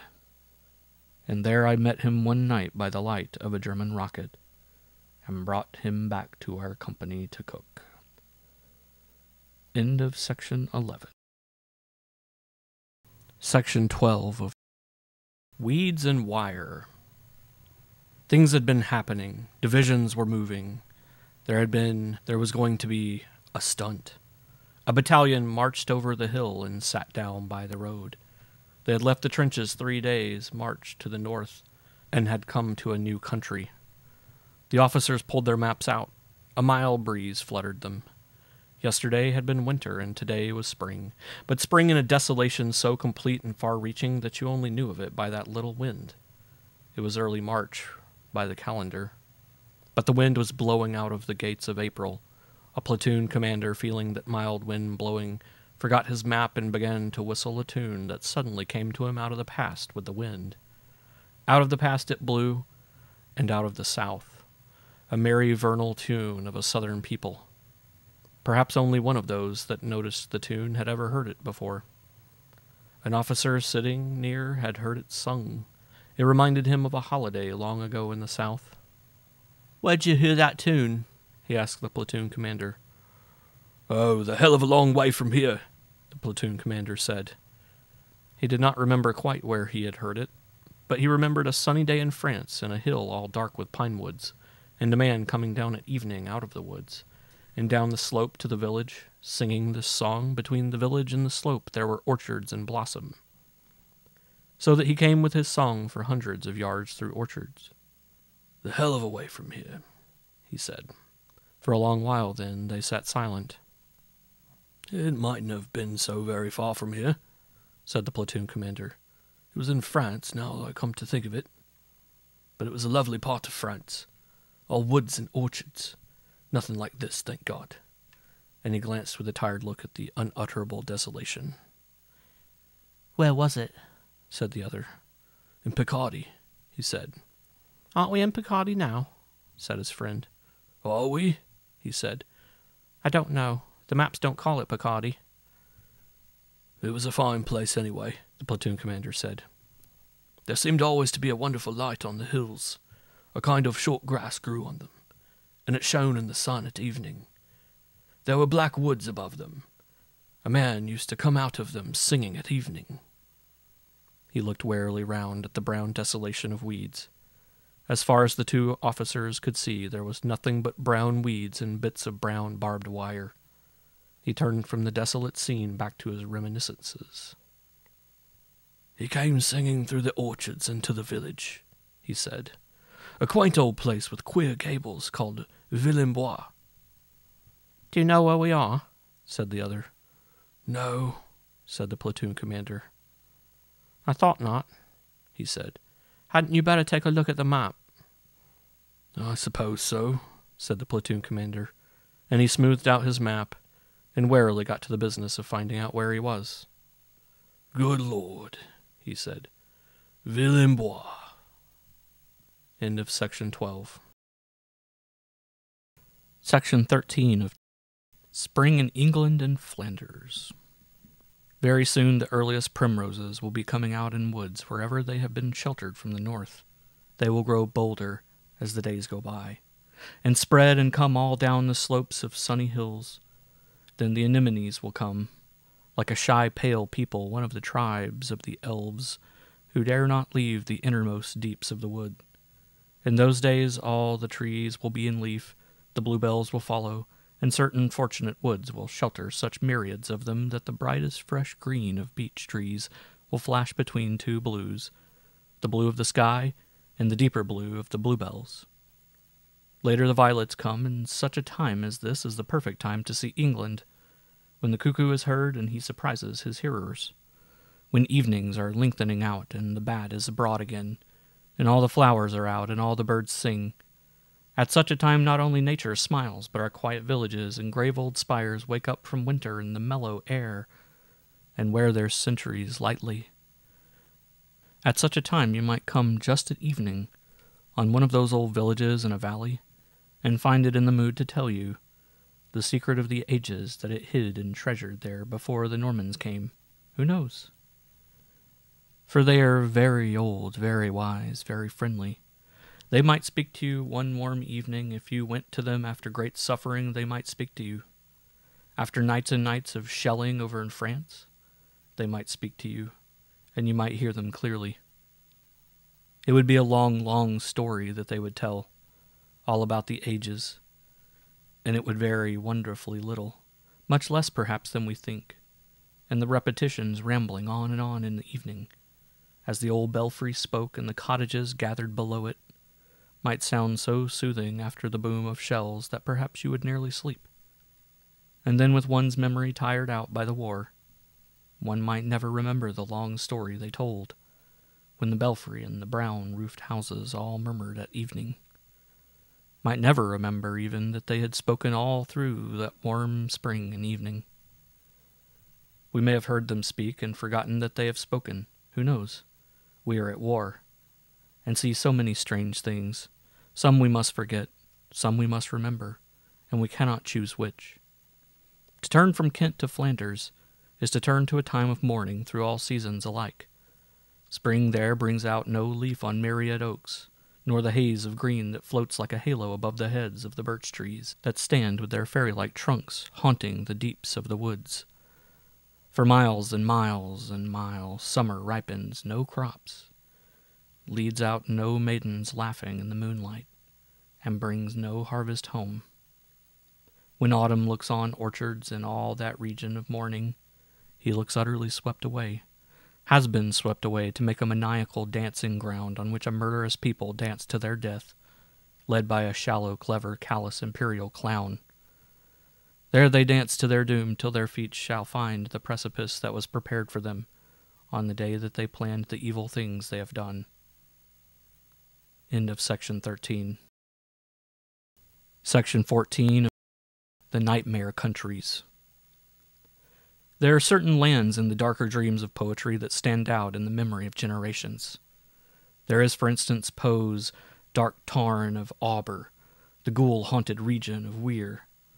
There are some queer twists in the river Alf, as imagined by Coleridge. 2 lines of Swinburne, by the tideless, dolorous inland sea, in a land of sea and ruin and gold, are as haunting as any. There are in literature certain regions of gloom so splendid that whenever you come on them, they leave in the mind a sort of nightmare country which one's thoughts revisit on hearing the lines quoted. It is pleasant to picture such countries sometimes, when sitting before the fire. It is pleasant because you can banish them by the closing of a book. A puff of smoke from a pipe will hide them altogether. And back come the pleasant, wholesome, familiar things. But in France they are there always. In France the nightmare countries stand all night in the starlight. Dawn comes and they still are there. The dead are buried out of sight, and others take their places among men. But the lost lands lie unburied gazing up at the winds, and the lost woods stand like skeletons, all grotesque in the solitude. The very seasons have fled from them. The very seasons have fled, so that if you look up to see whether summer has turned to autumn, or if autumn has turned to winter yet, nothing remains to show you. It is like the eccentric dream of some strange man, very arresting and mysterious, but lacking certain things that should be there before you can recognize it as earthly. It is a mad, mad landscape. There are miles and miles and miles of it. It is the biggest thing man has done. It looks as though man in his pride, with all his clever inventions, had made for himself a sorry attempt at creation. Indeed, when we trace it all back to its origin, we find at the beginning of this unhappy story a man who was only an emperor and wished to be something more. He would have ruled the world, but has only meddled with it, and his folly has brought misery to millions, and there lies his broken dream on the broken earth. He will never take Paris now. He will never be crowned at Versailles as Emperor of Europe. And after that most secret dream of all, did not the Caesars proclaim themselves divine? Was it not whispered among Macedonian courtiers that Alexander was the child of God, and was the Hohenzollern less than these? What might not force accomplish? All gone now, that dream and the Hohenzollern line broken. A maniacal dream and broken farms all mixed up together. They make a pretty nightmare, and the clouds still gleam at night with the flashes of shells, and the sky is still troubled by day with uncouth balloons and the black bursts of the German shells and the white of our anti-aircraft. And below there lies this wonderful wasteland where no girls sing, and where no birds come but starlings, where no hedgerows stand, and no lanes with wild roses, and where no pathways run through fields of wheat. And there are no fields at all, and no farms, and no farmers, and 2 haystacks stand on a hill I know, undestroyed in the desolation, and nobody touches them, for they know the Germans too well. And the tops have been blown off the hills down to the chalk, and men say of this place that it is Pozières, and of that place that it is Ginchy. Nothing remains to show that Hamlet stood there at all, and a brown, brown weed grows over it all forever, and a mighty spirit has arisen in man, and no one bows to the warlord, though many die. And Liberty is she who sang her songs of old, and as fair as she ever was when men see her visions, at night in no man's land, when they have the strength to crawl in. Still she walks of a night in Posiers and in Genchi. A fanciful man once called himself the Emperor of the Sahara. The German Kaiser has stolen into a fair land and holds with weakening hands a land of craters and weed, and wire, and wild cabbages and old German bones. End of section 14. Section 15. Spring and the Kaiser. While all the world is waiting for spring, there lies great spaces in one of the pleasantest lands to which spring cannot come. Pear trees and cherry and orchards flash over other lands, blossoming as abundantly as though their wonder were new, with a beauty as fresh and surprising as though nothing like it before had ever adorned countless centuries. Now with the larch, and soon with the beech trees and hazel, a bright green blazes forth to illumine the year. The slopes are covered with violets. Those who have gardens are beginning to be proud of them, and to point them out to their neighbors. Almond and peach and blossom peep over old brick walls. The land dreams of summer all in the youth of the year. But better than all this, the Germans have found war. The simple content of a people at peace in pleasant countries counted for nothing with them. Their Kaiser prepared for war, made speeches about war, and when he was ready, made war. And now the hills that should be covered with violets are full of murderous holes, and the holes are half full of empty meat tins. And the garden walls have gone, and the gardens with them, and there are no woods left to shelter anemones. Boundless masses of brown barbed wire straggle over the landscape. All the orchards there are cut down out of ruthless spite, to hurt France whom they cannot conquer. All the little trees that grow near gardens are gone. Aspen, laburnum, and lilac. It is like this for hundreds of miles. Hundreds of ruined towns gaze at it with vacant windows, and see a land from which even spring is banished. And not a ruined house in all the 100 towns but mourns for some one man, woman, or child. For the Germans make war equally on all in the land where spring comes no more. Some day spring will come back. Some day she will shine all April in Picardy again, for nature is never driven utterly forth, but comes back with her seasons to cover up even the vilest things. She shall hide the raw earth of the shell holes till the violets come again. She shall bring back even the orchards for spring to walk in once more. The woods will grow tall again, above the southern anemones, and the great abandoned guns of the Germans will rust by the rivers of France. Forgotten like them, the memory of the warlord will pass with his evil deeds. End of section 15. Section 16. 2 songs. Over slopes of English hills looking south, in the time of violets, evening was falling. Shadows at edges of woods moved and then merged in the gloaming.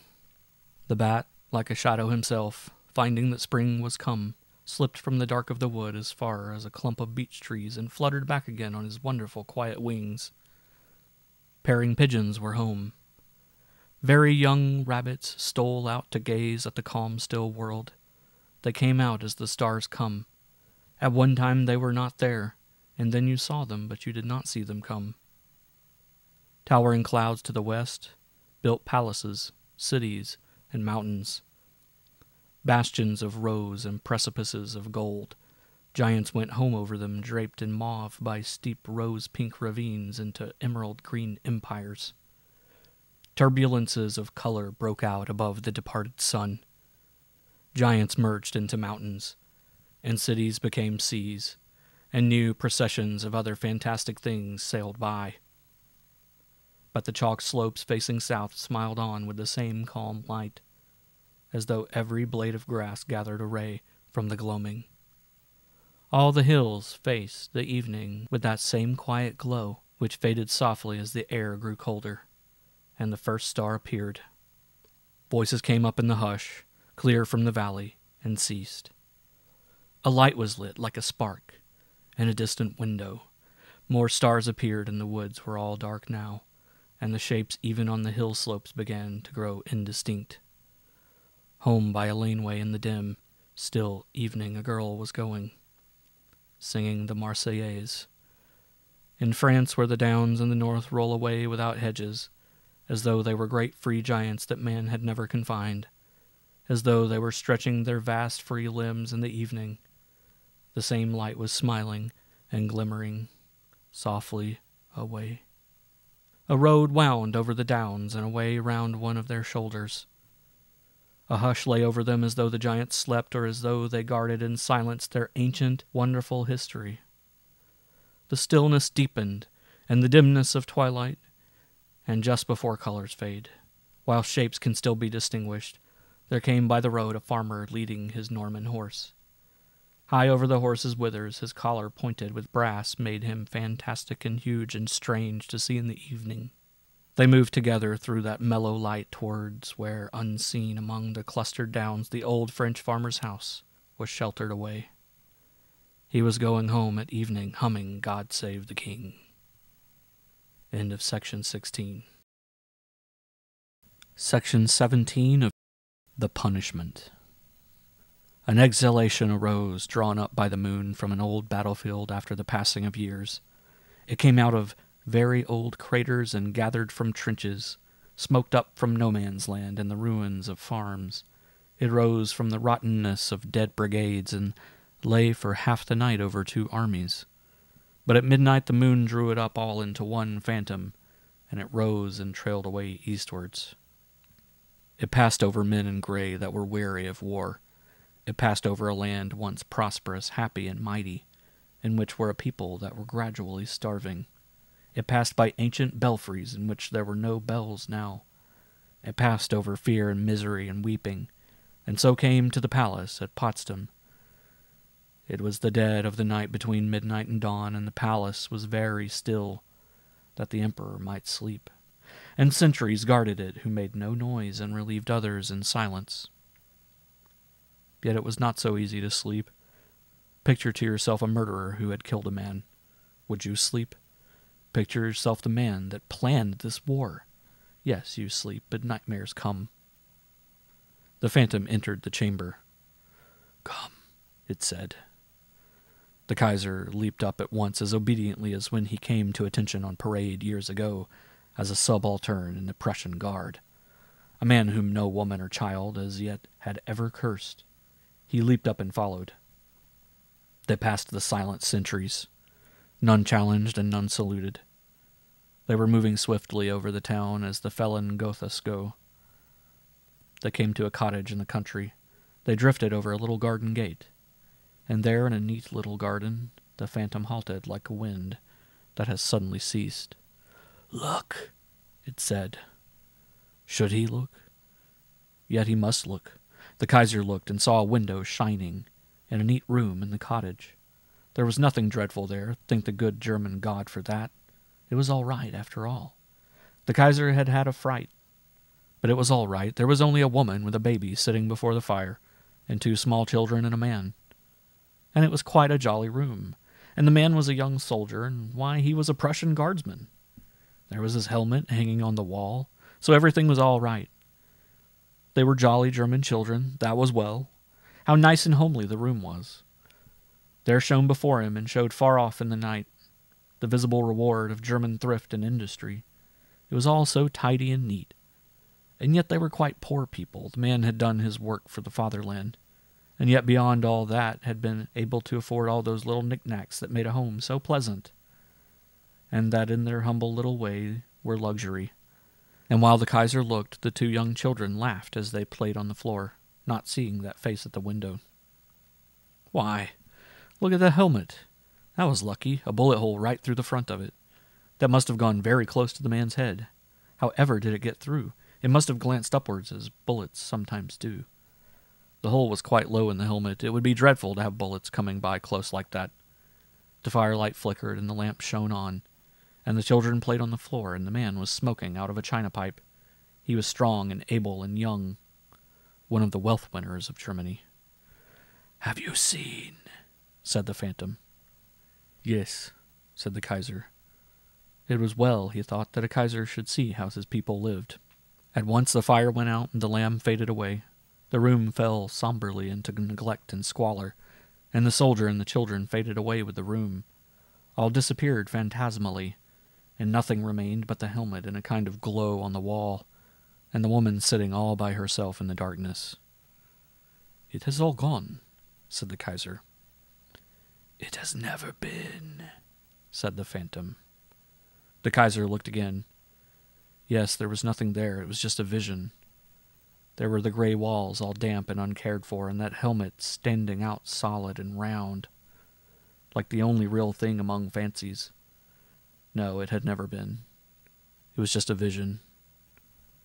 "It might have been," said the phantom. "Might have been? How might it have been?" "Come," said the phantom. They drifted away down a little lane that in summer would have had roses, and came to an Uhlans house. In times of peace, a small farmer. Farm buildings in good repair showed even in the night, and the black shapes of haystacks. Again, a well-kept garden lay by the house. The phantom and the Kaiser stood in the garden. Before them a window glowed in a lamp-lit room. "Look," said the phantom. The Kaiser looked again and saw a young couple. The woman played with a baby, and all was prosperous in the merry room. Again the hard-won wealth of Germany shone out for all to see. The cozy, comfortable furniture spoke of acres well cared for, spoke of victory in the struggle with the seasons on which wealth of nations depends. "It might have been," said the phantom. Again the fire died out, and the merry scene faded away, leaving a melancholy, ill-kept room, with poverty and mourning haunting dusty corners and the woman sitting alone. "Why do you show me this?" said the Kaiser. "Why do you show me these visions?" "Come," said the phantom. "What is it?" said the Kaiser. "Where are you bringing me?" "Come," said the phantom. They went from window to window, from land to land. You had seen, had you been out that night in Germany, enabled to see visions, an imperious figure passing from place to place, looking on many scenes. He looked on them, and families withered away, and happy scenes faded, and the phantom said to him, "Come." He expostulated, but obeyed. And so they went from window to window of hundreds of farms in Prussia till they came to the Prussian border, and went on into Saxony. And always you would have heard, could you hear spirits speak, "It might have been, it might have been," repeated from window to window. They went down through Saxony, heading for Austria. And for long the Kaiser kept that callous, imperious look. But at last even he, at last he nearly wept. And the phantom turned then and swept him back over Saxony and into Prussia again, and over the centuries' heads, back to his comfortable bed, where it was so hard to sleep. And though they had seen thousands of merry homes that can never be merry now, shrines of perpetual mourning, though they had seen thousands of smiling German children, who will never be born now, but were only the visions of hopes blasted by him, for all the leagues over which he had been so ruthlessly hurried, dawn was yet barely breaking. He had looked on the first few thousand homes of which he had robbed all time, and which he must see with his eyes before he may go hence. The first night of the Kaiser's punishment was accomplished. End of section 17. Section 18. The English Spirit. By the end of the South African War, Sergeant Kane had got one thing very well fixed in his mind, and that was that war was an overrated amusement. He said he was fed up with it, partly because that misused metaphor was then new, partly because everyone was saying it. He felt it right down to his bones, and he had a long memory. So when wonderful rumors came to the East Anglian village where he lived on August 1st, 1914, Sergeant Kane said, "That means war," and decided then and there to have nothing to do with it. It was somebody else's turn. He felt he had done enough. Then came August 4th, and England true to her destiny, and then Lord Kitchener's appeal from in. Sergeant Kane had a family to look after and a nice little house. He had left the army 10 years. In the next week all the men went who had been in the army before. all that were young enough, and a good sprinkling of the young men, too, who had never been in the army. Men asked Kane if he was going, and he said straight out no. By the middle of August, Kane was affecting the situation. He was a little rallying point for men who did not want to go. "He knows what it's like," they said. In the smoking room of the big house sat the squire and his son, Arthur Smith, and Sir Munyon Boomer Platt, the member for the division. The squire's son had been in the last war as a boy, and like Sergeant Kane, had left the army since. All the morning he had been cursing an imaginary general, seated in the war office at an imaginary desk with Smith's own letter before him, in full view but unopened. Why on earth didn't he answer it? Smith thought. But he was calmer now, and the squire and Sir Munyon were talking of Sergeant Kane. "Leave him to me," said Sir Munyon. "Very well," said the squire, so Sir Munyon Boomer Platt went off and called on Sergeant Kane. Mrs. Kane knew what he had come for. "Don't let him talk you over, Bill," she said. "Not he," said Sergeant Kane. Sir Munyon came on Sergeant Kane in his garden. "A fine day," said Sir Munyon, and from that he went on to the war. "If you enlist," he said, "they will make you a sergeant again at once. You will get a sergeant's pay, and your wife will get the new separation allowance." "Sooner have Kane," said Mrs. Kane. Yes, of course," said Sir Munyon. "But then there is the medal, probably 2 or 3 medals, and the glory of it, and it is such a splendid life." Sir Munyon did warm to a thing whenever he began to hear his own words. He painted war as it had always been painted, one of the most beautiful things you could imagine. And then it mustn't be supposed that it was like those wars that there used to be, a long way off. There would be houses where you would be billeted, and good food, and shady trees, and villages wherever you went. And it was such an opportunity of seeing the continent. "The continent as it really is," Sir Munyon called it, as would never come again, and he only wished he were younger. Sir Munyon really did wish it as he spoke, for his own words stirred him profoundly, but somehow or other they did not stir Sergeant Kane. No, he had done his share, and he had a family to look after. Sir Munyon could not understand him.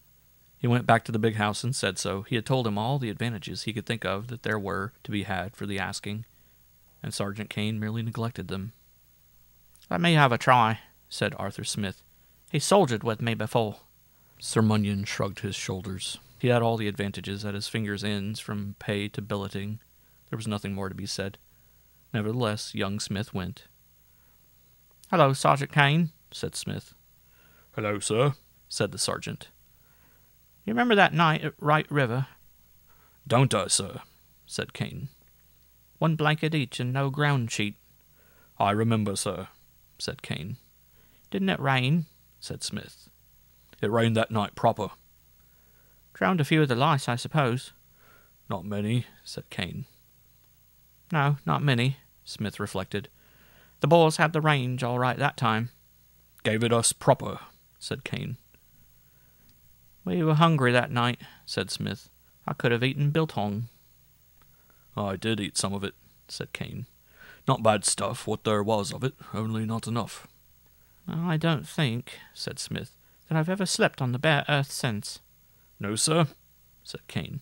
"It's hard. You get used to it, but it will always be hard." "Yes, it will always be hard," said Smith. "Do you remember the time we were thirsty?" "Oh, yes, sir," said Kane. "I remember that. One doesn't forget that." "No, I still dream of it sometimes," said Smith. "It makes a nasty dream. I wake with my mouth all dry, too, when I dream that." "Yes," said Kane. "One doesn't forget being thirsty." "Well," said Smith, "I suppose we're for it all over again." "I suppose so, sir," said Kane. End of section 18. Section 19 of Tales of War by Lord Dunsany. An investigation into the causes and origin of the war. The German imperial barber has been called up. He must have been called up quite early in the war. I have seen photographs and papers that leave no doubt of that. Who he is, I do not know. I once read his name in an article, but have forgotten it. Few even know if he still lives. And yet what harm he has done, what vast evils he has unwittingly originated. Many years ago he invented a frivolity, a jeu d'esprit, easily forgivable to an artist in the heyday of his youth, to whom his art was new and even perhaps wonderful. A craft, of course, rather than an art, and a humble craft at that. But then the man was young, and what will not seem wonderful to youth? He must have taken the craft very seriously, but as youth takes things seriously, fantastically, and with laughter. He must have determined to outshine rivals. He must have gone away and thought, burning candles late perhaps, when all the palace was still, but how can you think seriously? And there had come to him this absurd, this fantastical conceit. What else could have come? The more seriously he took the tonsorial art, the more he studied its tricks and phrases and heard old barbers lecture, the more sure were the imps of youth to prompt him to laughter and urge him to something outrageous and ridiculous. The background of the dull pomp of Potsdam must have made all of this more certain. It was bound to come. And so one day, or as I have suggested, suddenly late one night, there came to the young artist bending over tonsorial books that quaint, mad, odd, preposterous inspiration. Ah, what pleasure there is in the madness of youth. It is not like the madness of age clinging to outworn formulae. It is the madness of breaking away, of galloping among precipices, of dallying with the impossible, of courting the absurd. And this inspiration, it was in none of the books. The lecturer barbers had not lectured on it, could not dream of it, and did not dare to. There was no tradition for it, no precedent. It was mad. And to introduce it into the pomp of Potsdam, that was the daring of madness. And this preposterous inspiration of the absurd young barber madman was nothing less than a mustache, that without any curve at all, or any suggestion of sanity, should go suddenly up at ends very nearly as high as the eyes. He must have told his young fellow craftsmen first, for youth goes first to youth with its hallucinations. And they, what could they have said? You cannot say of madness that it is mad. You cannot call absurdity absurd. To have criticized would have revealed jealousy. And as for praise, you could not praise a thing like that. They probably shrugged, made gestures. And perhaps one friend warned him. But you cannot warn a man against a madness. If the madness is in possession, it will not be warned away. Why should it? And then perhaps he went to the old barbers of the court. You can picture their anger. Age does not learn from youth in any case. But there was the insult to their ancient craft, bad enough if only imagined, but here openly spoken of. And what would come of it? They must have feared, on the one hand, dishonor to their craft if this young barber were treated as his levity deserved. And on the other hand, could they have feared his success? I think they could not have guessed it. And then the young idiot, with his preposterous inspiration, must have looked about to see where he could practice his new absurdity. It should have been enough to have talked about it among his fellow barbers. They would have gone with new zest to their work next day for this delirious interlude, and no harm would have been done. Fritz, or Hans, they would have said, was a bit on last night, a bit full up, or whatever phrase they used to touch on drunkenness, and the thing would have been forgotten. We all have our fancies, but this young fool wanted to get his fancy mixed up with practice. That's where he was mad. And then Potsdam, of all places. He probably tried his friends first, young barbers at the court and others of his own standing. None of them were fools enough to be seen going about like that. They had jobs to lose. A court barber is one thing, a man who cuts ordinary hair is quite another. Why should they become outcasts because their friend chose to be mad? He probably tried his inferiors then, but they would have been timid folk. They must have seen the thing was absurd, and of course daren't risk it. Again, why should they? Did he try to get some noble then to patronize his invention? Probably the first refusals he had soon inflamed his madness more, and he threw caution insanely to the winds and went straight to the emperor. It was probably about the time that the emperor dismissed Bismarck. Certainly the drawings of that time showed him still with a sane mustache. The young barber probably chanced on him in this period, finding him bereft of an adviser, and ready to be swayed by whatever whim should come. Perhaps he was attracted by the barber's hardihood. Perhaps the absurdity of his inspiration had some fascination for him. Perhaps he merely saw that the thing was new, and, feeling jaded, let the barber have his way. And so the frivolity became a fact, the absurdity became visible, and honor and riches came the way of the barber. A small thing, you might say, however fantastical. And yet I believe the absurdity of that barber to be among the great evils that have brought death nearer to man, Whimsical and farcical as it was, yet a thing deadlier than Helen's beauty or Tamerlane's love of skulls. For just as characters outwardly shown, so outward things react upon the character. And who, with that daring barber's ludicrous fancy visible always on his face, could quite go the sober way of beneficent monarchs? The fantasy must be mitigated here, set off there.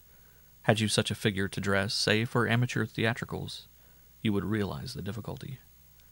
The heavy silver eagle to balance it, the glittering cuirass lower down, preventing the eye from dwelling too long on the barber's absurdity, and then the pose to go with the cuirass and to carry off the wild conceit of that mad barber.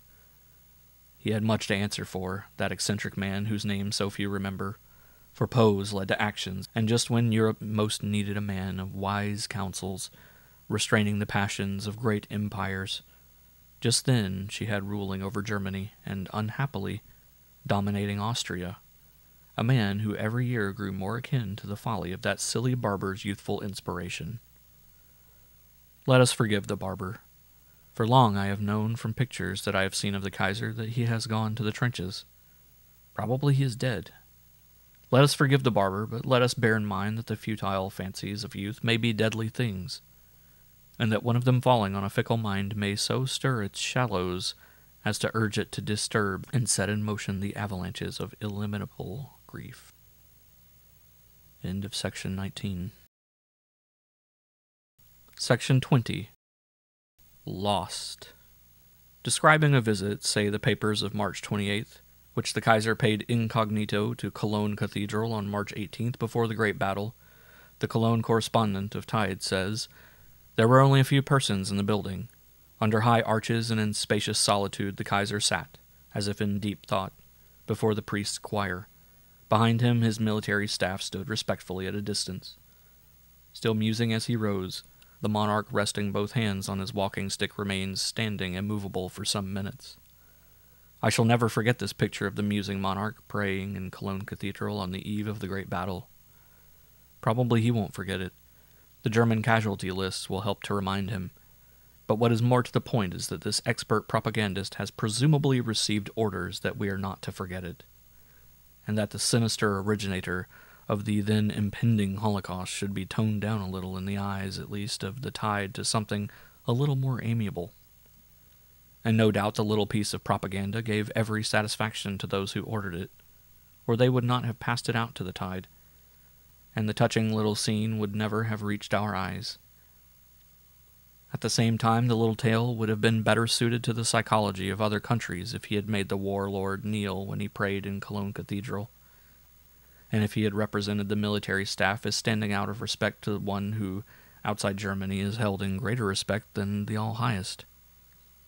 And had the warlord really knelt, is it not possible that he might have found pity, humility, or even contrition, things easily overlooked in so large a cathedral when sitting erect, as a warlord, before the priest's choir, but to be noticed perhaps with one eye turned to the ground? Perhaps he nearly found one of those things. Perhaps he felt, who knows, just for a moment, that in the dimness of those enormous aisles was something he had lost a long, long while ago. One is not mistaken to credit the very bad with feeling far faint appeals from things of glory like Cologne Cathedral. It is that the appeals come to them too far and faint on their headlong descent to ruin. For what was the warlord seeking? Did he know that pity for his poor slaughtered people huddled by him on to our ceaseless machine guns might be found by seeking there? Or was it only that the lost thing, whatever it was, made that faint appeal to him, passing the door by chance and drew him in, as the scent of some herb or flower in a moment draws us back years to look for something lost in our youth? We gaze back wondering and do not find it. And to think that perhaps he lost it by very little, that but for that proud attitude and the respectful staff he might have seen what was lost, and have come out bringing pity for his people. Might have said to the crowd that gave him that ovation as we read outside the door, "My pride has driven to this needless war. My ambition has made a sacrifice of millions, but it is over and it shall be no more. I will make no more conquests." They would have killed him. But for that renunciation, perhaps, however late, the curses of the widows of his people might have kept away from his grave. But he did not find it. He sat at prayer. Then he stood. Then he marched out, and his staff marched out behind him. And in the gloom of the floor of the vast Cologne Cathedral lie the things that the Kaiser did not find, and never will find now. Unnoticed thus, and in some silent moment, passes a man's last chance. End of section 20. Section 21. The Last Mirage. The desolation that the German offensive has added to the dominions of the Kaiser cannot easily be imagined by anyone who has never seen a desert. Look at it on the map, and it is full of the names of towns and villages. It is in Europe, where there are no deserts. It is a fertile province among places of famous names. Surely it is a proud addition to an ambitious monarch's possessions. Surely there is something there that is worth while to have conquered at the cost of army corps. No, nothing. They are mirage towns. The farms grow Dead Sea fruit. France recedes before the imperial clutch. France smiles, but not for him. His new towns seem to be his because their names have not yet been removed from any map. But they crumble at his approach because France is not for him. His deadly ambition makes a waste before it as it goes, clutching for cities. It comes to them and the cities are not there. I have seen mirages and have heard others told of, but the best mirages of all we never hear described. The mirage that waterless travelers see at last, those fountains rising out of onyx basins, blue and straight into incredible heights, and falling and flooding cool white marble, the haze of spray above their feathery heads through which the pale green domes of weathered copper shimmer and shake a little.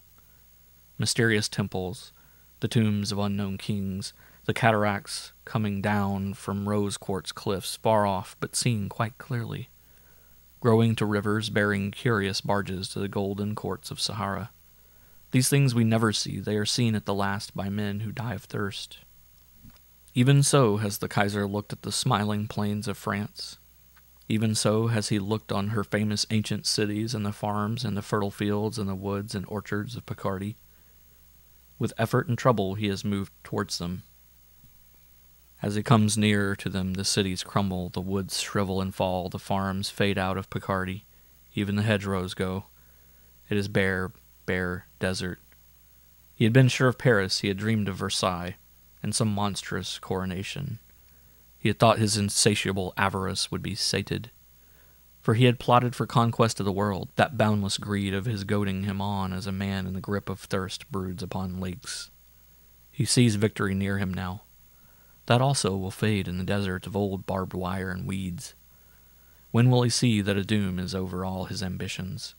For his dream of victory are like those last dreams that come in deceptive deserts to dying men. There is nothing good for him in the desert of the Somme. Bapaume is not really there, though it be marked on his maps. It is only a wilderness of slates and brick. Péronne looks like a city a long way off, but when you come near it, only the shells of houses. Pozières, Les Sars, Sampigny are gone altogether. And all is Dead Sea fruit in a visible desert. The reports of German victories there are mirage like all the rest. They too will fade into weeds and old barbed wire. And the advances that look like victories, and the ruins that look like cities, and the shell-beaten broken fields that look like farms. They and the dreams of conquest and all the plots and ambitions, they are all the mirage of a dying dynasty in a desert it made for its doom. Bones lead up to the desert. Bones are scattered about it. It is the most menacing and calamitous waste of all the deadly places that have been inclement to man. It flatters the Hohenzollerns with visions of victory now, because they are doomed by it, and are about to die. When their race has died, the earth shall smile again, for their deadly mirage shall oppress us no more. The cities shall rise again, and the farms come back. Hedgerows and orchards shall be seen again. The woods shall slowly lift with their heads from the dust. And gardens shall come again, where the desert was, to bloom in happier ages that forget the Hohenzollerns. End of section 21. Section 22. A Famous Man. Last winter, a famous figure walked in Bahagnes. Soldiers came to see him from their billets all down the Arras road, from Ervire and from Sapigne, and from the ghosts of villages back from the road. Places that were once villages but are only names now. They would walk 3 or 4 miles, those who could not get lorries, for his way was one of those names that all men know. Not such a name as a soldier or poet may win, but a name that all men know. They used to go there at evening.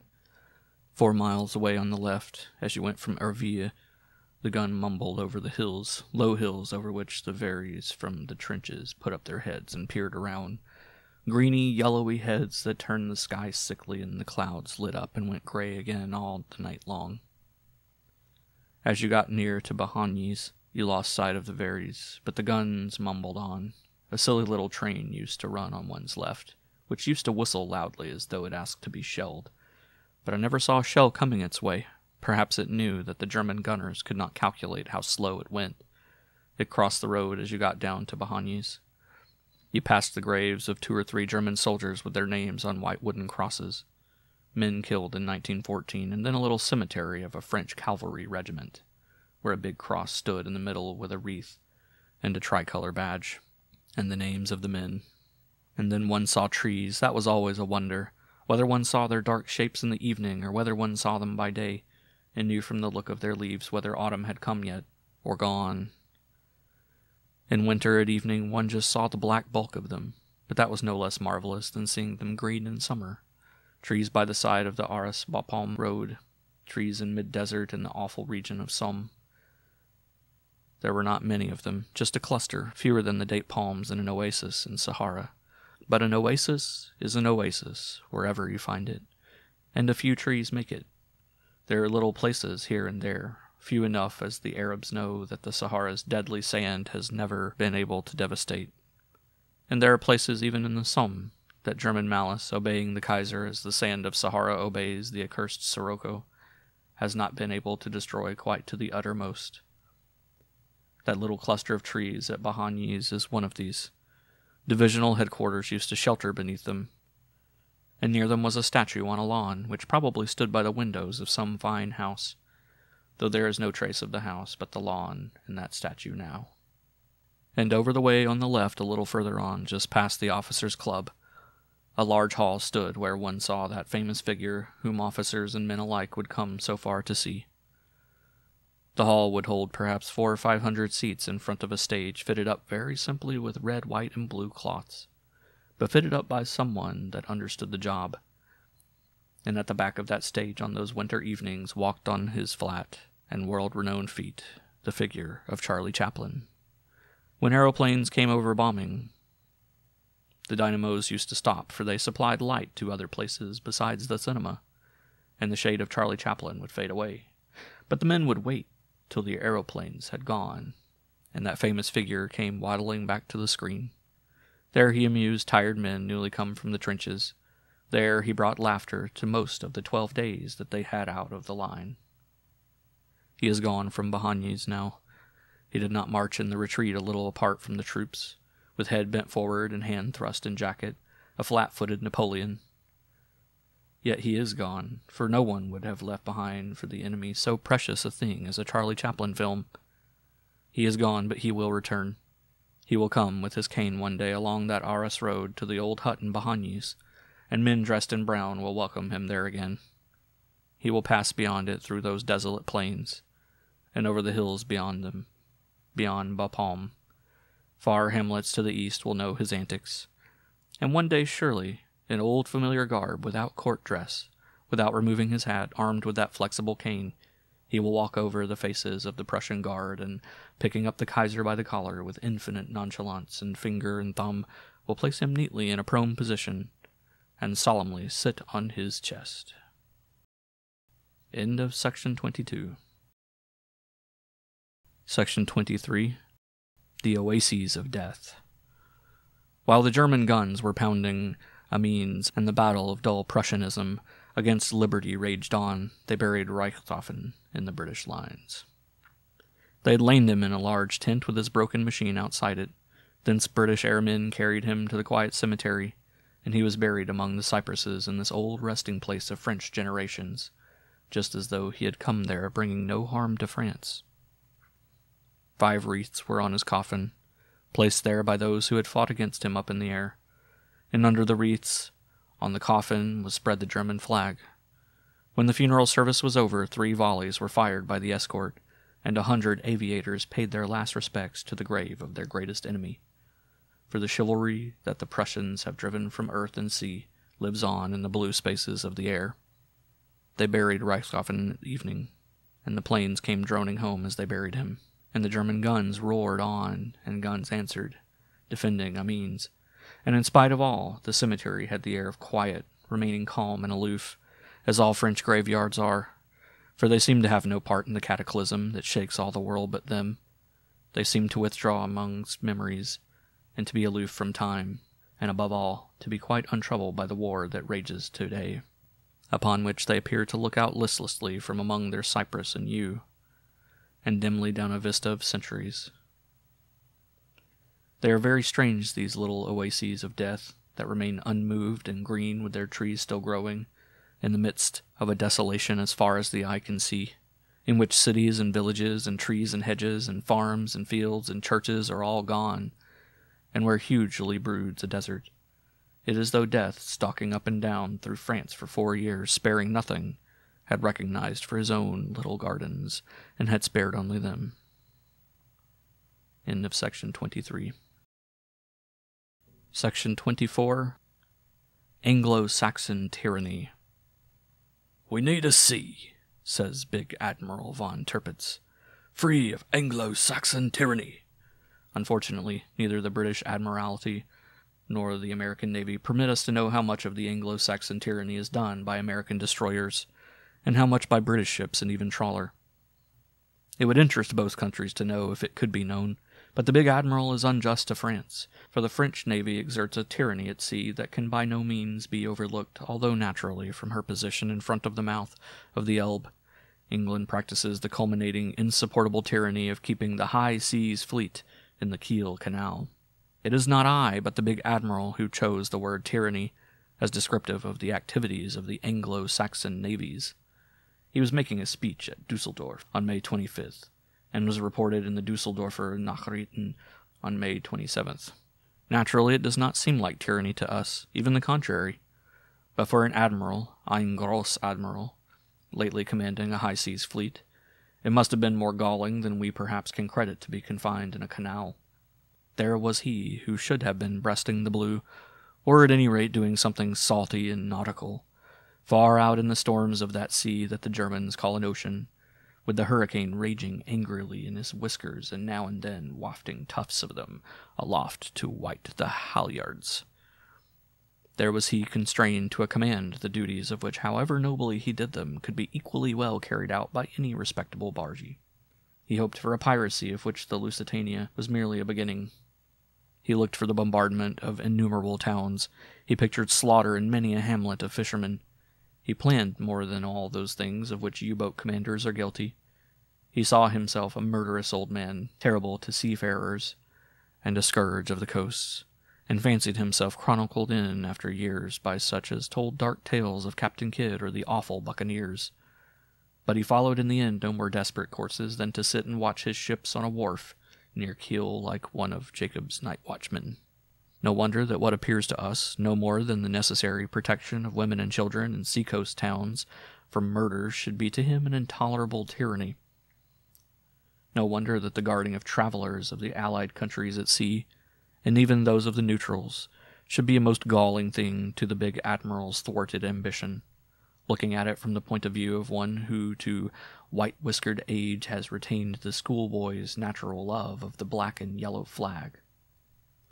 A pirate, he would say, has as much right to live as wasps or tigers. The Anglo-Saxon navies, he might argue, have a certain code of rules for use at sea. They let women get first into the boats, for instance, when ships are sinking, and they rescue drowning mariners when they can. No actual harm in all this, he would feel, though it would weaken you, as Hindenburg said of poetry. But if all those little rules are tyrannously enforced on those who may think them silly, what is to become of the pirate? Where if people like Beatty and Sims had always had their way would be those rollicking tales of the jolly Spanish Main, and men walking the plank into the big blue sea, and long, low, rakish craft putting into Indian harbors with a cargo of men and women all hung from the yardarm. A melancholy has come over the spirit of big Admiral von Tirpitz in the years he has spent in the marshes between the Elbe and Kiel, and in that melancholy he sees romance crushed. He sees no more pearl earrings and little gold rings in the hold. He sees British battleships spoiling the Main, and hateful American cruisers in the old Sargasso Sea. He sees himself, alas, the last of all pirates. Let him take comfort. There were always pirates, and in spite of the tyranny of England and America and of France, which the poor old man perplexed with his troubles forgot, there will be pirates still, not many perhaps, but enough U-boats will always be able to slip through that tyrannous blockade to spread indiscriminate slaughter amongst the travelers of any nation, enough to hand on the old traditions of murder at sea. And one day Captain Kidd, with such a bow as they used to make in ports of the Spanish Main, will take off his ancient hat, sweeping it low in hell, and be proud to clasp the hand of the Lord of the Kiel Canal. End of section 24. Section 25. Memories. Far-off things and battles long ago. Those who live in an old house are necessarily more concerned with paying the plumber should his art be required or choosing wallpaper that does not clash with the chintzes than with the traditions that may haunt its corridors. In Ireland, and no one knows how old that is, for the gods that lived there before the Red Branch came wrote few chronicles on the old grey Irish stones and wrote in their own language. In Ireland, we are more concerned with working it so that Tim Flanagan gets the job he does be looking for. But in America, those who remember Ireland remember her very often from old generations. Maybe their grandfather migrated, perhaps his grandfather, and Ireland is remembered by old tales treasured among them.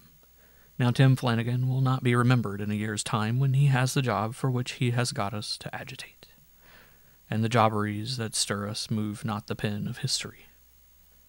But the tales that Irish generations hand down beyond the Atlantic have to be tales that are worth remembering. They are tales that have to stand the supreme test, tales that a child will listen to by the fireside of an evening so that they go down with those early remembered evenings that are last of all to go of the memories of a lifetime. A tale that a child will listen to must have much grandeur. Any cheap stuff will do for us, bad journalism and novels by girls that could get no other jobs. But a child looks for those things in a tale that are simple and noble and epic, the things that earth remembers, and so they tell over there tales of Sarsfield and of the old Irish Brigade. They tell of an evening, of Owen Roe O'Neill, and into those tales come the plains of Flanders again, and the ancient towns of France, towns famous long ago and famous yet. Let us rather think of them as famous names, and not as the sad ruins we have seen, melancholy by day and monstrous in the moonlight. Many an Irishman who sails from America for those historic lands knows that the old trees that stand there have their roots far down in soil once richened by Irish blood. When the Boyne was lost and won, and Ireland had lost her king, many an Irishman with all his wealth in a scabbard looked upon exile as his sovereign's court. And so they came to the lands of foreign kings with nothing to offer for the hospitality that was given them but a sword, and it usually was a sword with which kings were well content. Louis XV had many of them, and was glad to have them at Fontenoy. The Spanish king admitted them to the Golden Fleece. They defended Maria Theresa. Landon and Flanders and Cremona knew them. A volume were needed to tell of all those swords. More than one muse has remembered them. It was not disloyalty that drove them forth. Their king was gone. They followed. The oak was smitten, and brown were the leaves of the tree. But no such mournful metaphor applies to the men who march today towards the plains where the wild geese were driven. They go with no country mourning them, but their whole land cheers them on. They go to the inherited battlefields, And there is this difference in their attitude to kings, that those knightly Irishmen of old, driven homeless over sea, appeared as exiles suppliant for shelter before the face of the grand monarch. And he, no doubt, with exquisite French grace, gave back to them all they had lost, except what was lost forever, saying so far as he could the injustice suffered by each. But today, when might for its turn is in the hands of democracies, the men whose fathers built the Statue of Liberty have left their country to bring back an exiled king to his home, and to right what can be righted of the ghastly wrongs of Flanders. And if men's prayers are heard, as many say, old saints will hear old supplications going up by starlight with a certain wistful, musical intonation that has linked the towns of Limerick and Cork with the fields of Flanders before. End of section 25. Section 26. The Movement. For many years, Eliphaz Griggs was comparatively silent. Not that he did not talk on all occasions whenever he could find hearers. He did that at great length. But for many years he addressed no public meeting, and was no part of the normal life of the northeast end of Hyde Park or Trafalgar Square. And then one day he was talking in a public house where he had gone to talk on the only subject that was dear to him. He waited, as was his custom, until 5 or 6 men were present, and then he began. "You're all damned, I'm saying. Damned from the day you were born. Your portion is Tophet." And on that day there happened what had never happened in his experience before. Men used to listen in a tolerant way, and say little over their beer, for that is the English custom, and that would be all. But today a man rose up with flashing eyes and went over to Eliphaz and gripped him by the hand. "They're all damned," said the stranger. That was the turning point in the life of Eliphaz. Up to that moment he had been a lonely crank, and men thought he was queer. But now there were 2 of them, and it became a movement. A movement in England may do what it likes. There was a movement before the war for spoiling tulips in Kew Gardens and breaking church windows. It had its run like the rest.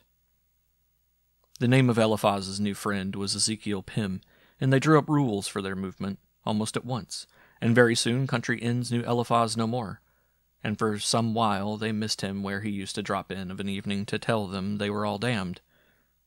And then a man proved one day that the earth was flat, and they all forgot Eliphaz. But Eliphaz went to Hyde Park, and Ezekiel Pym went with him, and there you would see them close to the Marble Arch on any fine Sunday afternoon, preaching their movement to the people of London. "You are all damned," said Eliphaz. "Your portion shall be damnation for everlasting." "All damned," added Ezekiel. Eliphaz was the orator. He would picture hell to you as it really is. He made you see pretty much what it will be like to wriggle and turn and squirm and never escape from burning. But Ezekiel Pym, though he seldom said more than 3 words, uttered those words with such alarming sincerity, and had such a sure conviction shining in his eyes that searched right in your face as he said them, and his long hair waved so weirdly as his head shot forward when he said, "You're all damned," that Ezekiel Pym brought home to you that the vivid descriptions of Eliphaz really applied to you. People who lead bad lives get their sensibilities hardened.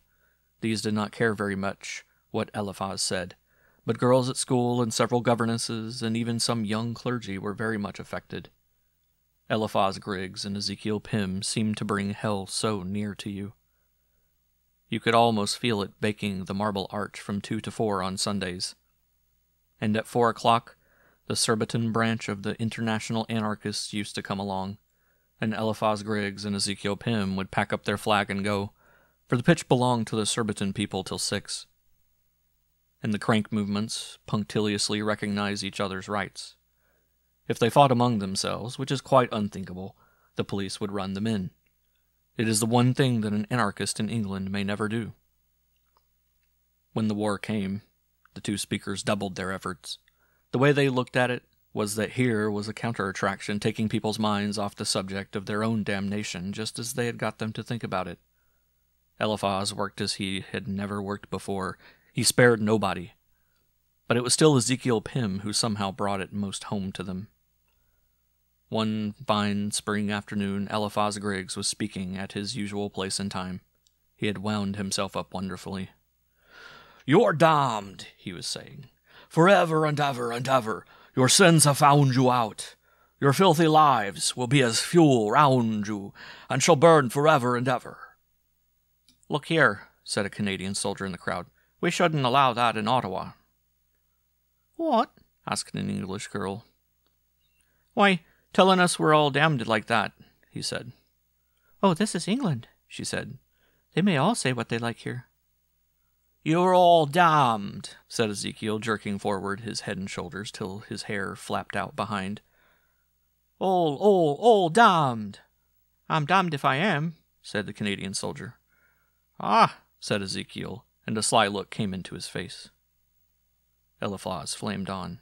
"Your sins are remembered. Satan shall grin at you.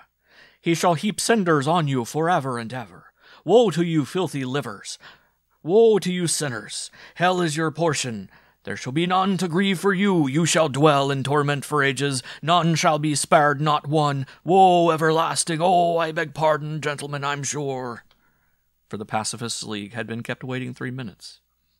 It was their turn today at 4. End of section 26. Section 27. Nature's Cad.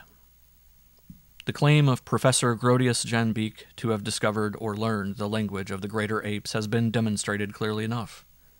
He is not the original discoverer of the fact that they have what may be said to correspond with a language, nor is he the first man to have lived for some while in the jungle, protected by wooden bars, with a view to acquiring some knowledge of the meaning of the various syllables that gorillas appear to utter. If so crude a collection of sounds amounting to less than 100 words, if words they are, may be called a language, it may be admitted that the professor has learned it, as his recent experiments show. What he has not proved is his assertion that he has actually conversed with a gorilla, or by signs, or grunts, or any means whatever obtained an insight, as he put it, into its mentality, or, as we should put it, its point of view. This Professor Beak claims to have done. And though he gives us a certain plausible corroboration of a kind which makes his story appear likely, it should be borne in mind that it is not of the nature of proof. The professor's story is briefly that, having acquired this language which nobody that has witnessed his experiments will call in question, he went back to the jungle for a week, living all the time in the ordinary explorer's cage of the Blick pattern. Towards the very end of the week, a big male gorilla came by, and the professor attracted it by the one word, food. It came, he says, close to the cage, and seemed prepared to talk, but became very angry on seeing a man there, and beat the cage and would say nothing.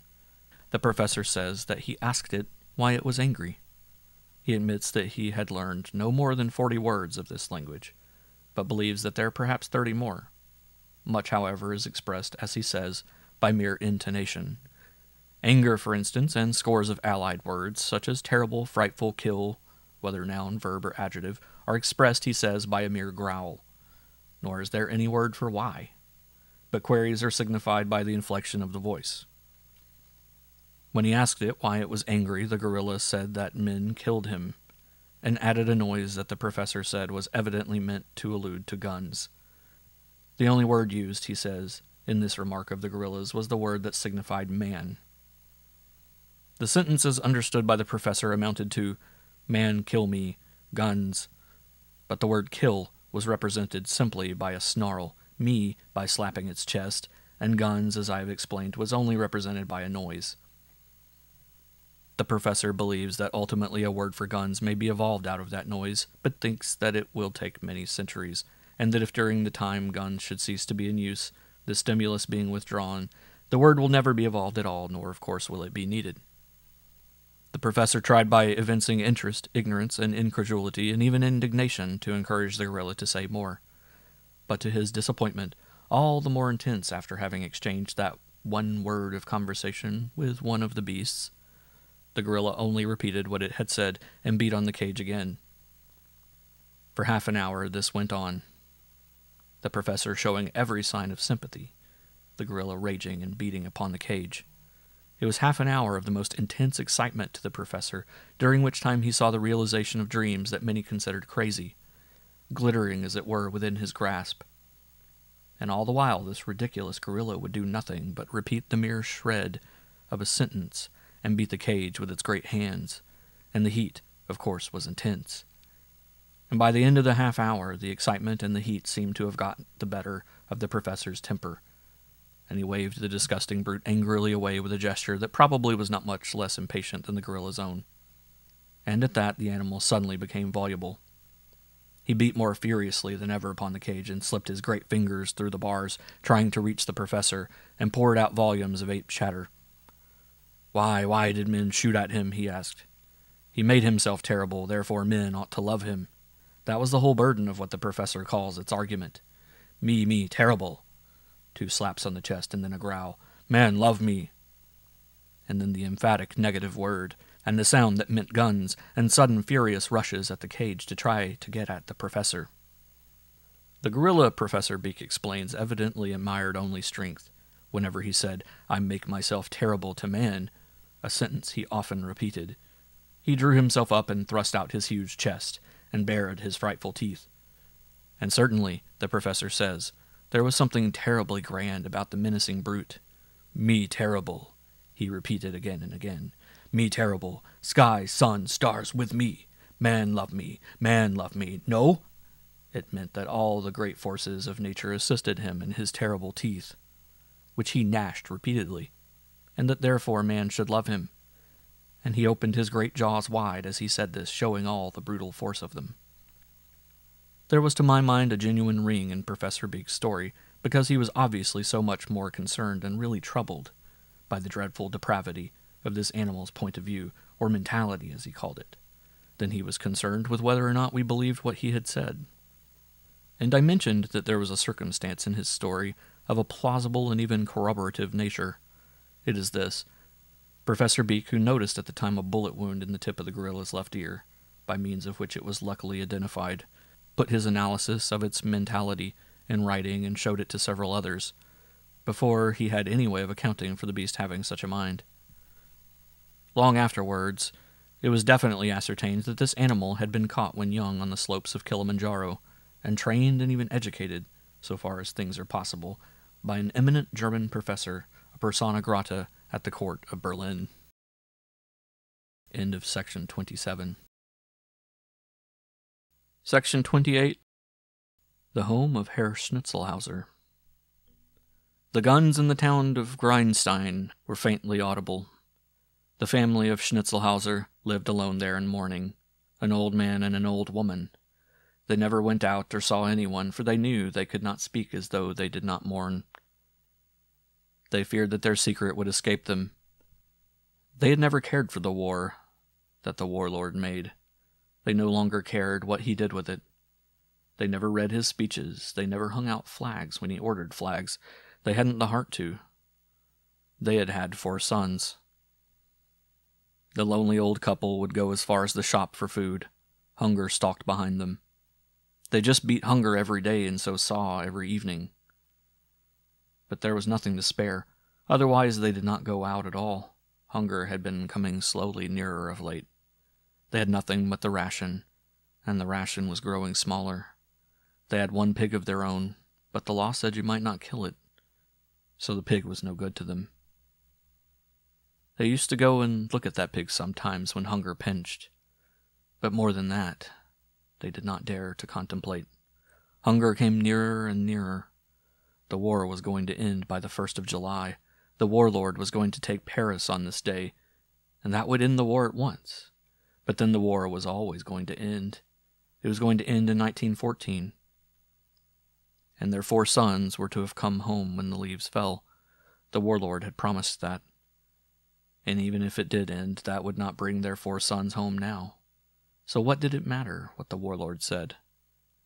It was thoughts like these that they knew they had to conceal. It was because of thoughts like these that they did not trust themselves to go out and see other people. For they feared that by their looks, if by nothing else, or by their silence, or perhaps their tears, they might imply a blasphemy against the All-Highest. And hunger made one so hasty. What might one not say? And so they stayed indoors. But now, what would happen now? The warlord was coming to Greinstein. in order to hear the guns. One officer of the staff was to be billeted in their house, and what would happen now? They talked the whole thing over. They must struggle and make an effort. The officer would be there for one evening. He would leave in the morning quite early in order to make things ready for the return to Potsdam. He had charge of the imperial car. So for one evening they must be merry, they would suppose. It was Herr Schnitzelhauser's suggestion. They would think all the evening that Belgium and France and Luxembourg all attacked the fatherland, and that the Kaiser, utterly unprepared, quite unprepared, called on the Germans to defend their land against Belgium. Yes, the old woman could imagine that. She could think it all the evening. And then it was no use not being cheerful altogether. Then one must imagine a little more, just for the evening. It would come quite easy. One must think that the 4 boys were alive. Hans too? Hans was the youngest. Yes, all 4, just for the evening. But if the officer asks, he will not ask. What are 4 soldiers? So it was all arranged. And at evening the officer came. He brought his own rations, so hunger came no nearer. Hunger just lay down outside the door and did not notice the officer. At this supper, the officer began to talk. The Kaiser himself, he said, was at the Schwarzhaus. "So," said Herr Schnitzelhauser, "just over the way." So close, such an honor. And indeed the shadow of the Schwarzhaus darkened their garden in the morning. It was such an honor, said Frau Schnitzelhauser too. And they began to praise the Kaiser. So great a warlord, she said. The most glorious war there had ever been. Of course, said the officer, it would end on the 1st of July. Of course, said Frau Schnitzelhauser. And so great an admiral, too. One must remember that also. And how fortunate we were to have him, one must not forget that. Had it not been for him, the crafty Belgians would have attacked the fatherland. But they were struck down before they could do it. So much better to prevent a bad deed like that than merely to punish after. So wise, and had it not been for him, if it had not been for him... The old man saw that she was breaking down, and hastily he took up that feverish praise. Feverish it was, for their hunger and bitter loss affected their minds no less than illness does. And the things they did hastily and intemperately. His praise of the warlord raced on as the officer ate.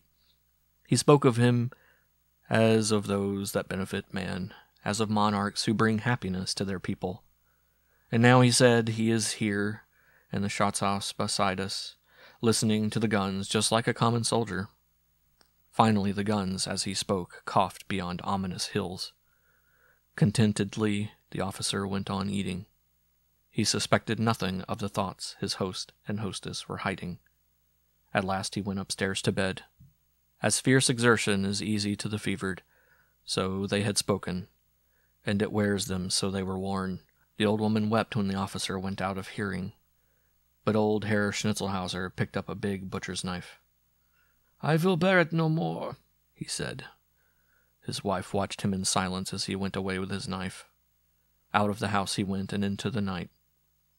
Through the open door she saw nothing. All was dark.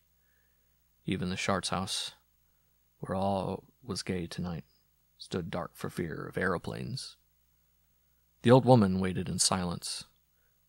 When Herr Schnitzelhauser returned, there was blood on his knife. "What have you done?" the old woman asked him quite calmly. "I have killed a pig," he said. She broke out then, all the more recklessly for the long restraint of the evening. The officer must have heard her. "We are lost, we are lost," she cried. "We may not kill our pig. Hunger has made you mad. You have ruined us." "I will bear it no longer," he said. "I have killed our pig."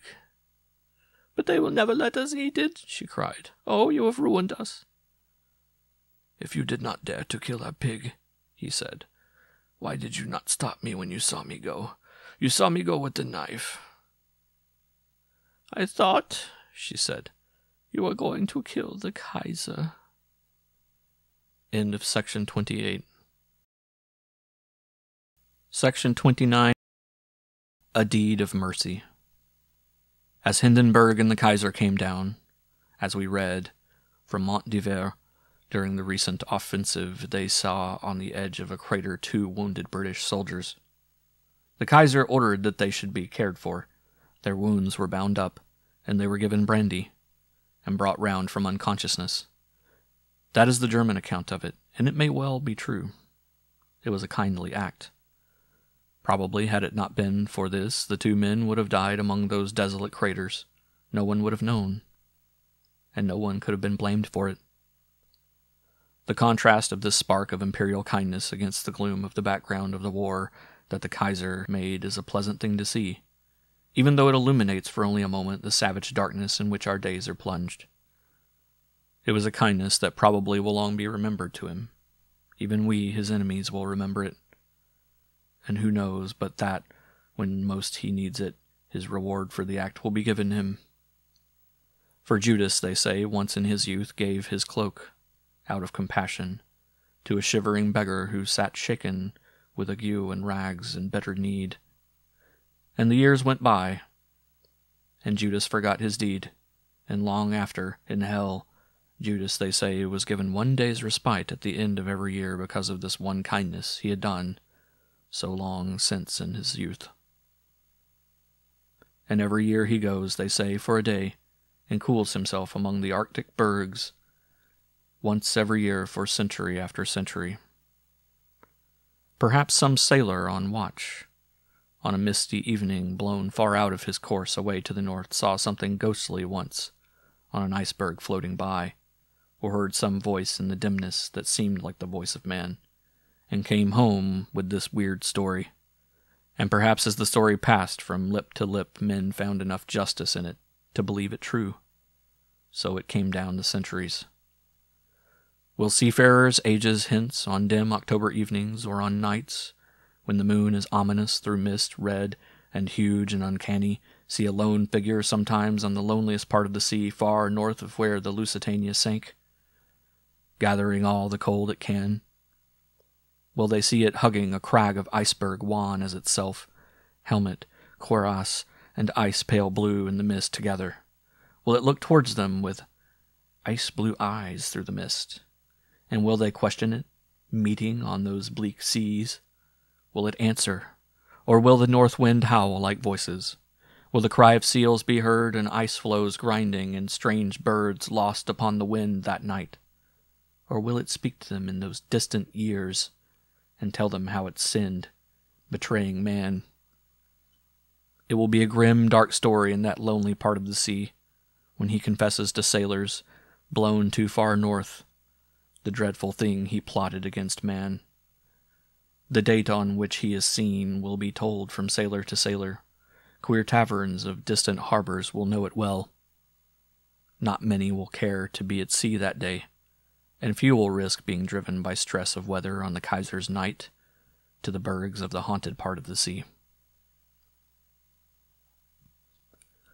And yet for all the grimness of the pale blue phantom, with cuirass and helmet, and eyes shimmering on deadly icebergs, and yet for all the sorrow of the wrong he did against man, the women drowned, and the children, and all the good ships gone, yet will the horrified mariners meeting him in the midst grudge him no moment of the day he has earned, or the coolness he gains from the bergs, because of the kindness he did to the wounded men.